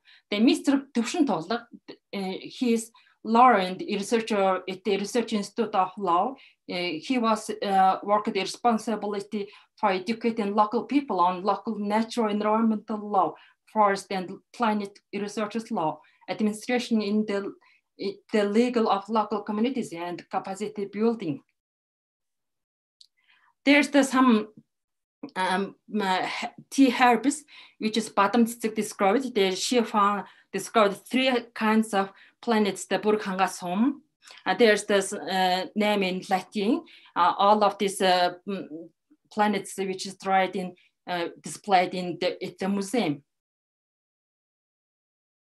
The next member of the project team, Dr. Tawasran, he's director Research Institute of Culture and Arts, Institute of Culture and Arts Culture Heritage researcher, instructed the participant in the tea ceremony to take their seat, how to sit, how to hold tea cup, how to drink, what to think during the tea ceremony, prepare tea, light a fire, offering sacrifices to the fire, making tea, performing other rituals such as knitting, tasting, and kneading, pouring tea into a special container, offering sample to the world, Hanga Mountains, holding cup of tea for guests, blessing tea with nutritional and healing purposes, and drinking tea.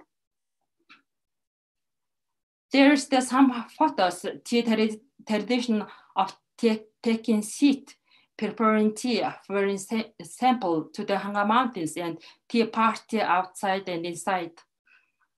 From Mongols. As a museum educational officer, I install a tea list, pots, pans, fireplace, and cup bags. By the locals, about 100 locals used it 100 years ago. 100 years ago at the Burkhanga Museum. There's the cup of bag. Can you see this bag on the walls, which hangs on the wall? This is the bag. Usually the Mongolian man used to hang from the belt during the traveling. In addition, I developed the proposal to define and establish tea preparation, packing, and actuation, livelihood, support tea recipe technology ceremony for museum education season, schedule designs, hides community participation for target customers.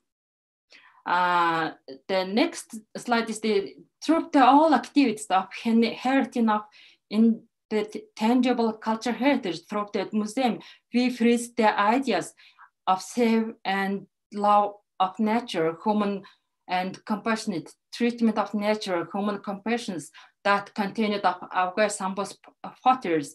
In other words, it read by audience in the exhibition hall that photo audience will learn to be kind and will inherit a wide range in rituals, such as saving land, meadows, and nature, saving planets and animals, offering in milk for best wishes. We all members, they freezed all of these ideas of IVCom's photos in the educational program. In conclusion, the Burkhanga Museum established by the Som community's inspirations and efforts without any orders from the government or the ministry. The museum exhibitions, the history, memories, and material culture of some people were represented. Many beautiful rituals and material culture of Burkhanga Som were shifted to the museum. Today, the some community organizers and participants events in the museum to respect the memory of the political oppression victims and pay attention to the bringing of their children after the museum project to inherit tea recipe technology and ceremonies has been disrupted due to finding the local people are able to learn about their history and memories of ordinary people who created tea planets and tea ceremonies rituals. The community museum, which based on geographic, ethnic, economic, lifestyle, and interest groups, has been potential to inherit intangible cultural heritage through tea ceremonies and to develop, expand the museum's tourism program. It depends on many resources and interests and aspirations of people. In this way, the community museum helps the people to live in a more friendly environment, to live healthy life and remember of the preserve their history and culture. Thank you for your attention. There's my name and phone. If you want ask questions, call me. Thank you so much. It's a wonderful presentation, and I hope we all all I have enjoyed, as I enjoyed like me. And you know, the history of tea is basically spread in this. I mean, it has a kind of a spread on multiple cultures and a span of thousands of years. And still today, it is an essential part of our culture. Now we are open for the question and answer sessions. If anyone want to ask any questions, they are open for their questions and answers. Anyone, please? Or we will read the questions from the chat box. I would have a question actually for Dr. Needham, if I could. Yes, about please. The coins. Yeah. Again, thank you for that wonderful presentation. See, I don't. Is he present? No, I'm here. I'm here. Oh yes. First of all, I mean, I fully agree with you about the use of XRF. I think that was great that you brought this up. Of course, it's archaeologists use it all the time, mainly for ceramics. But I also, in my experience, in numismatics, it is rarely used. So I fully agree with you on this.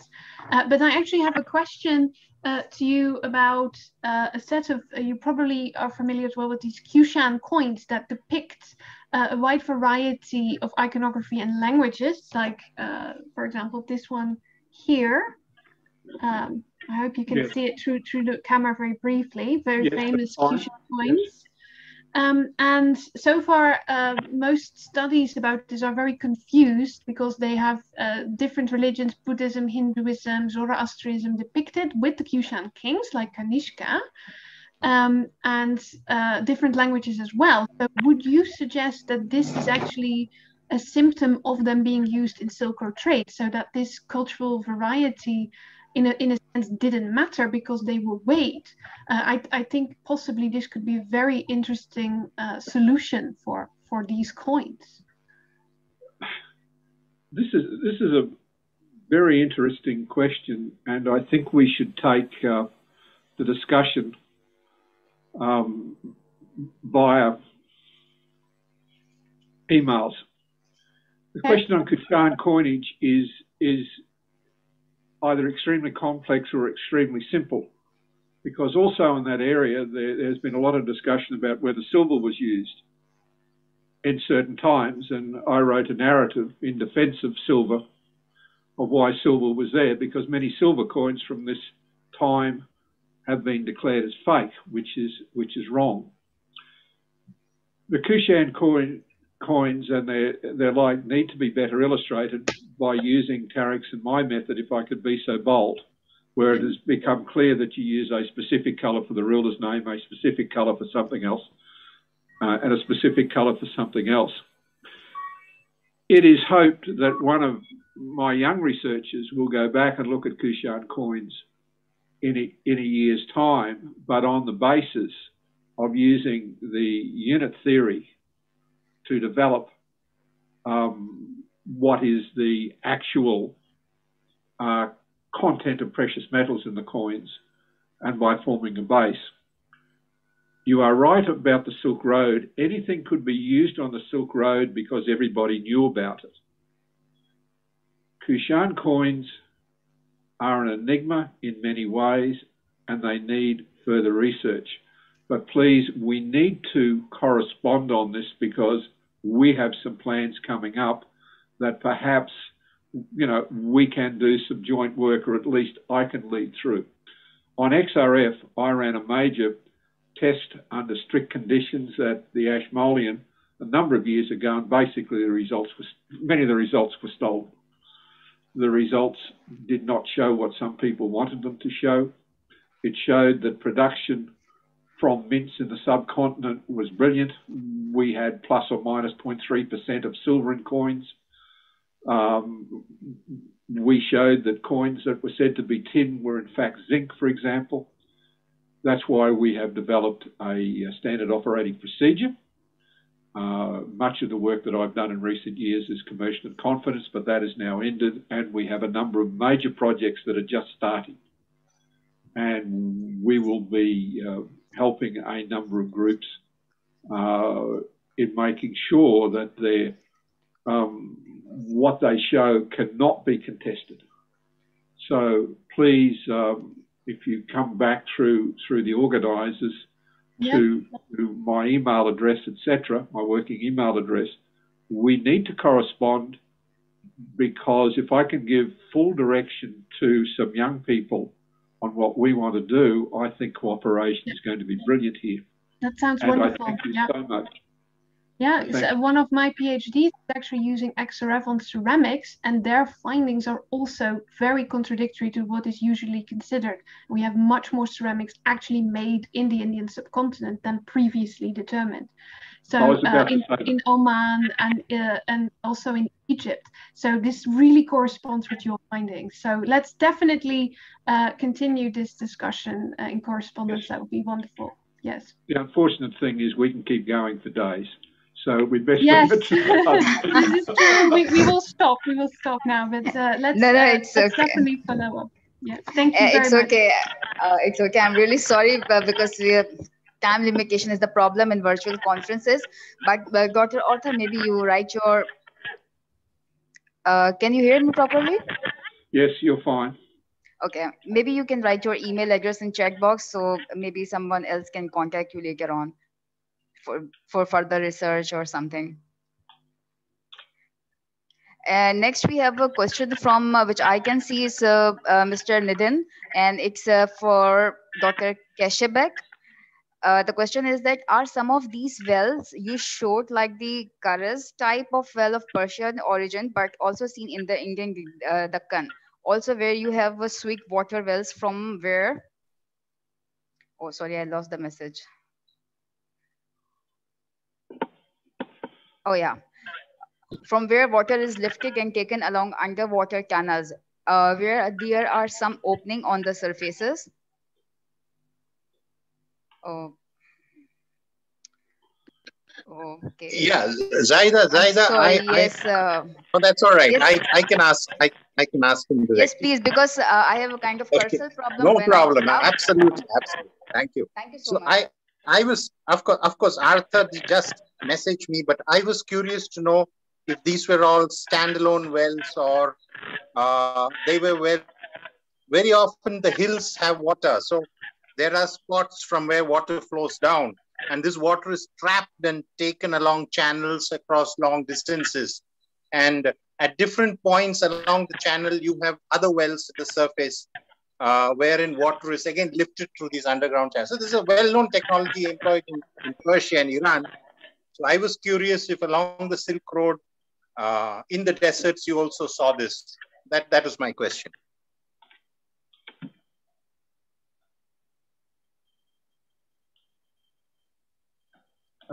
Thank you so much for your interest.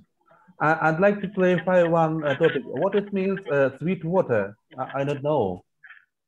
Yeah, that's water, drinking water. Drinking water. Yeah, drinking water. Okay.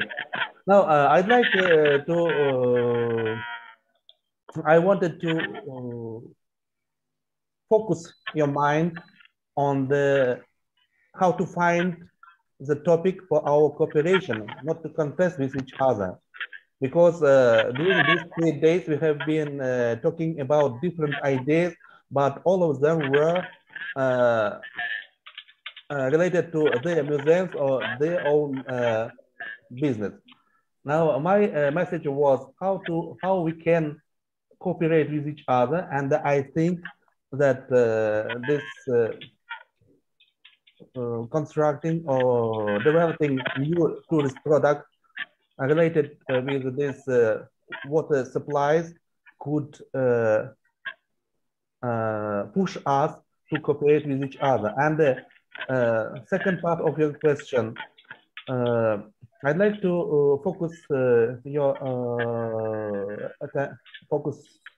mind to the specific technologies of watering when in the desert there were wells where was condensed from hot air, not from underground, from not deep layers of the land, but from the hot air the previous engineers could condense water and then could make watering for livestock. Thank you. Thank you so much.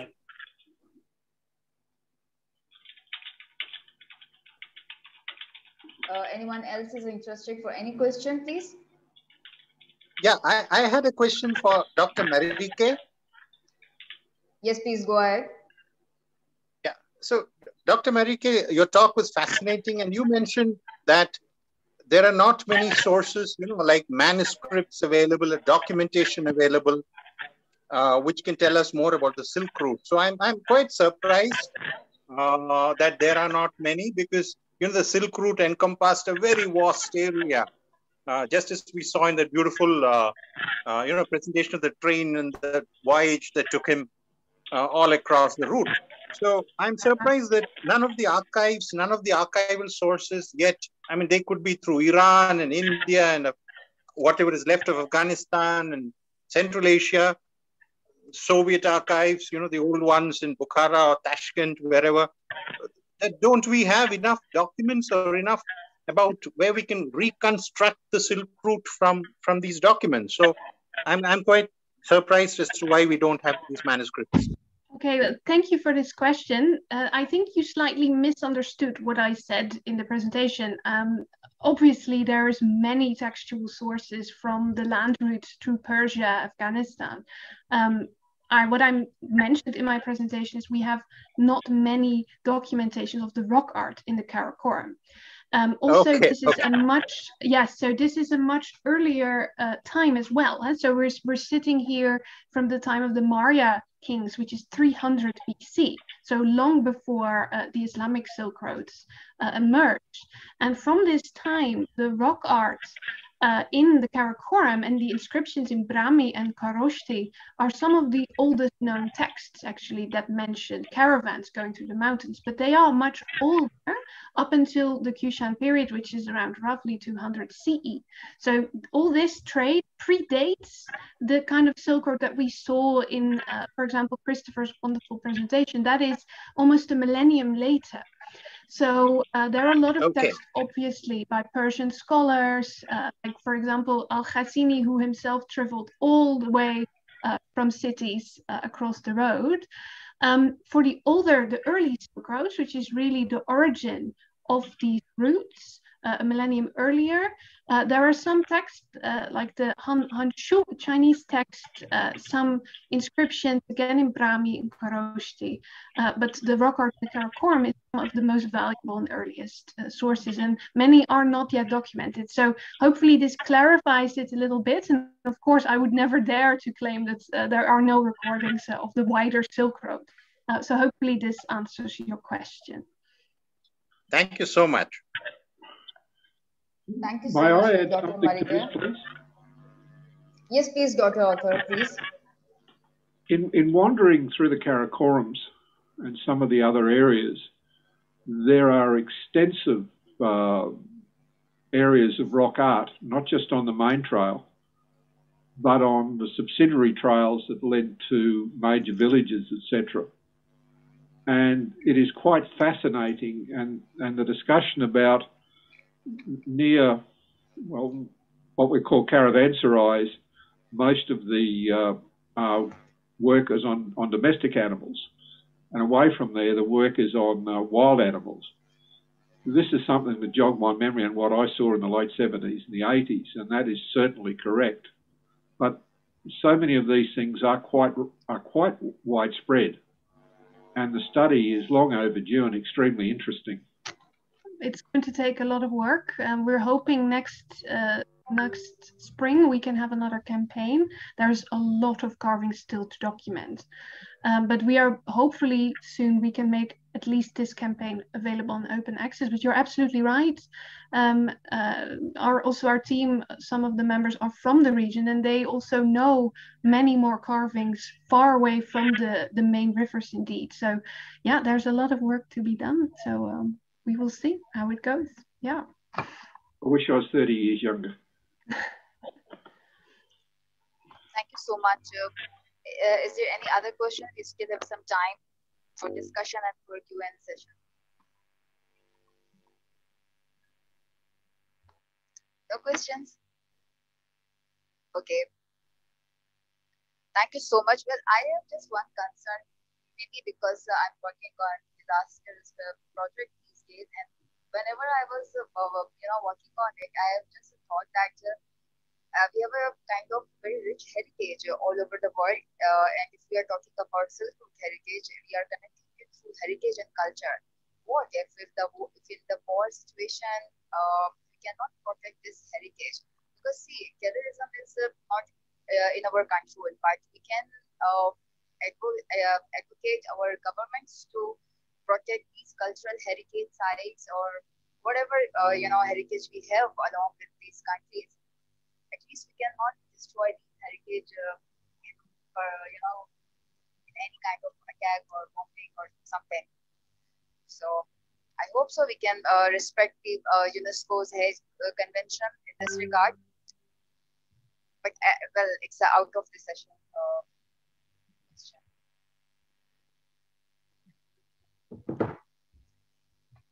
Well, thank you so much, all of you, for your participation and for joining us today. Indeed, this conference is not just an effort of one person or per individual. It's a joint effort from ICOM Pakistan, from Turkey, and many of people, which I would like to mention, two young girls, Jamile and Nafisa. They both are us since the day one. Is it fine? Can you hear me? Because I saw that my sound is breaking. That's better when it's close. Okay. So I really would like to thank Jamile and Nafisa, the two young girls who are our technical supporters throughout the session, and all the team of ICOM Pakistan, all the team of ICOM Mongolia, National History Museum of Kazakhstan, and our partners from Kumit, Turkey. Thank you so much for your support, for being with us. We have a final and the fourth session tomorrow on same time. It is science and art session, so hopefully you will enjoy it. Till then, thank you so much and Allah Hafiz. Goodbye.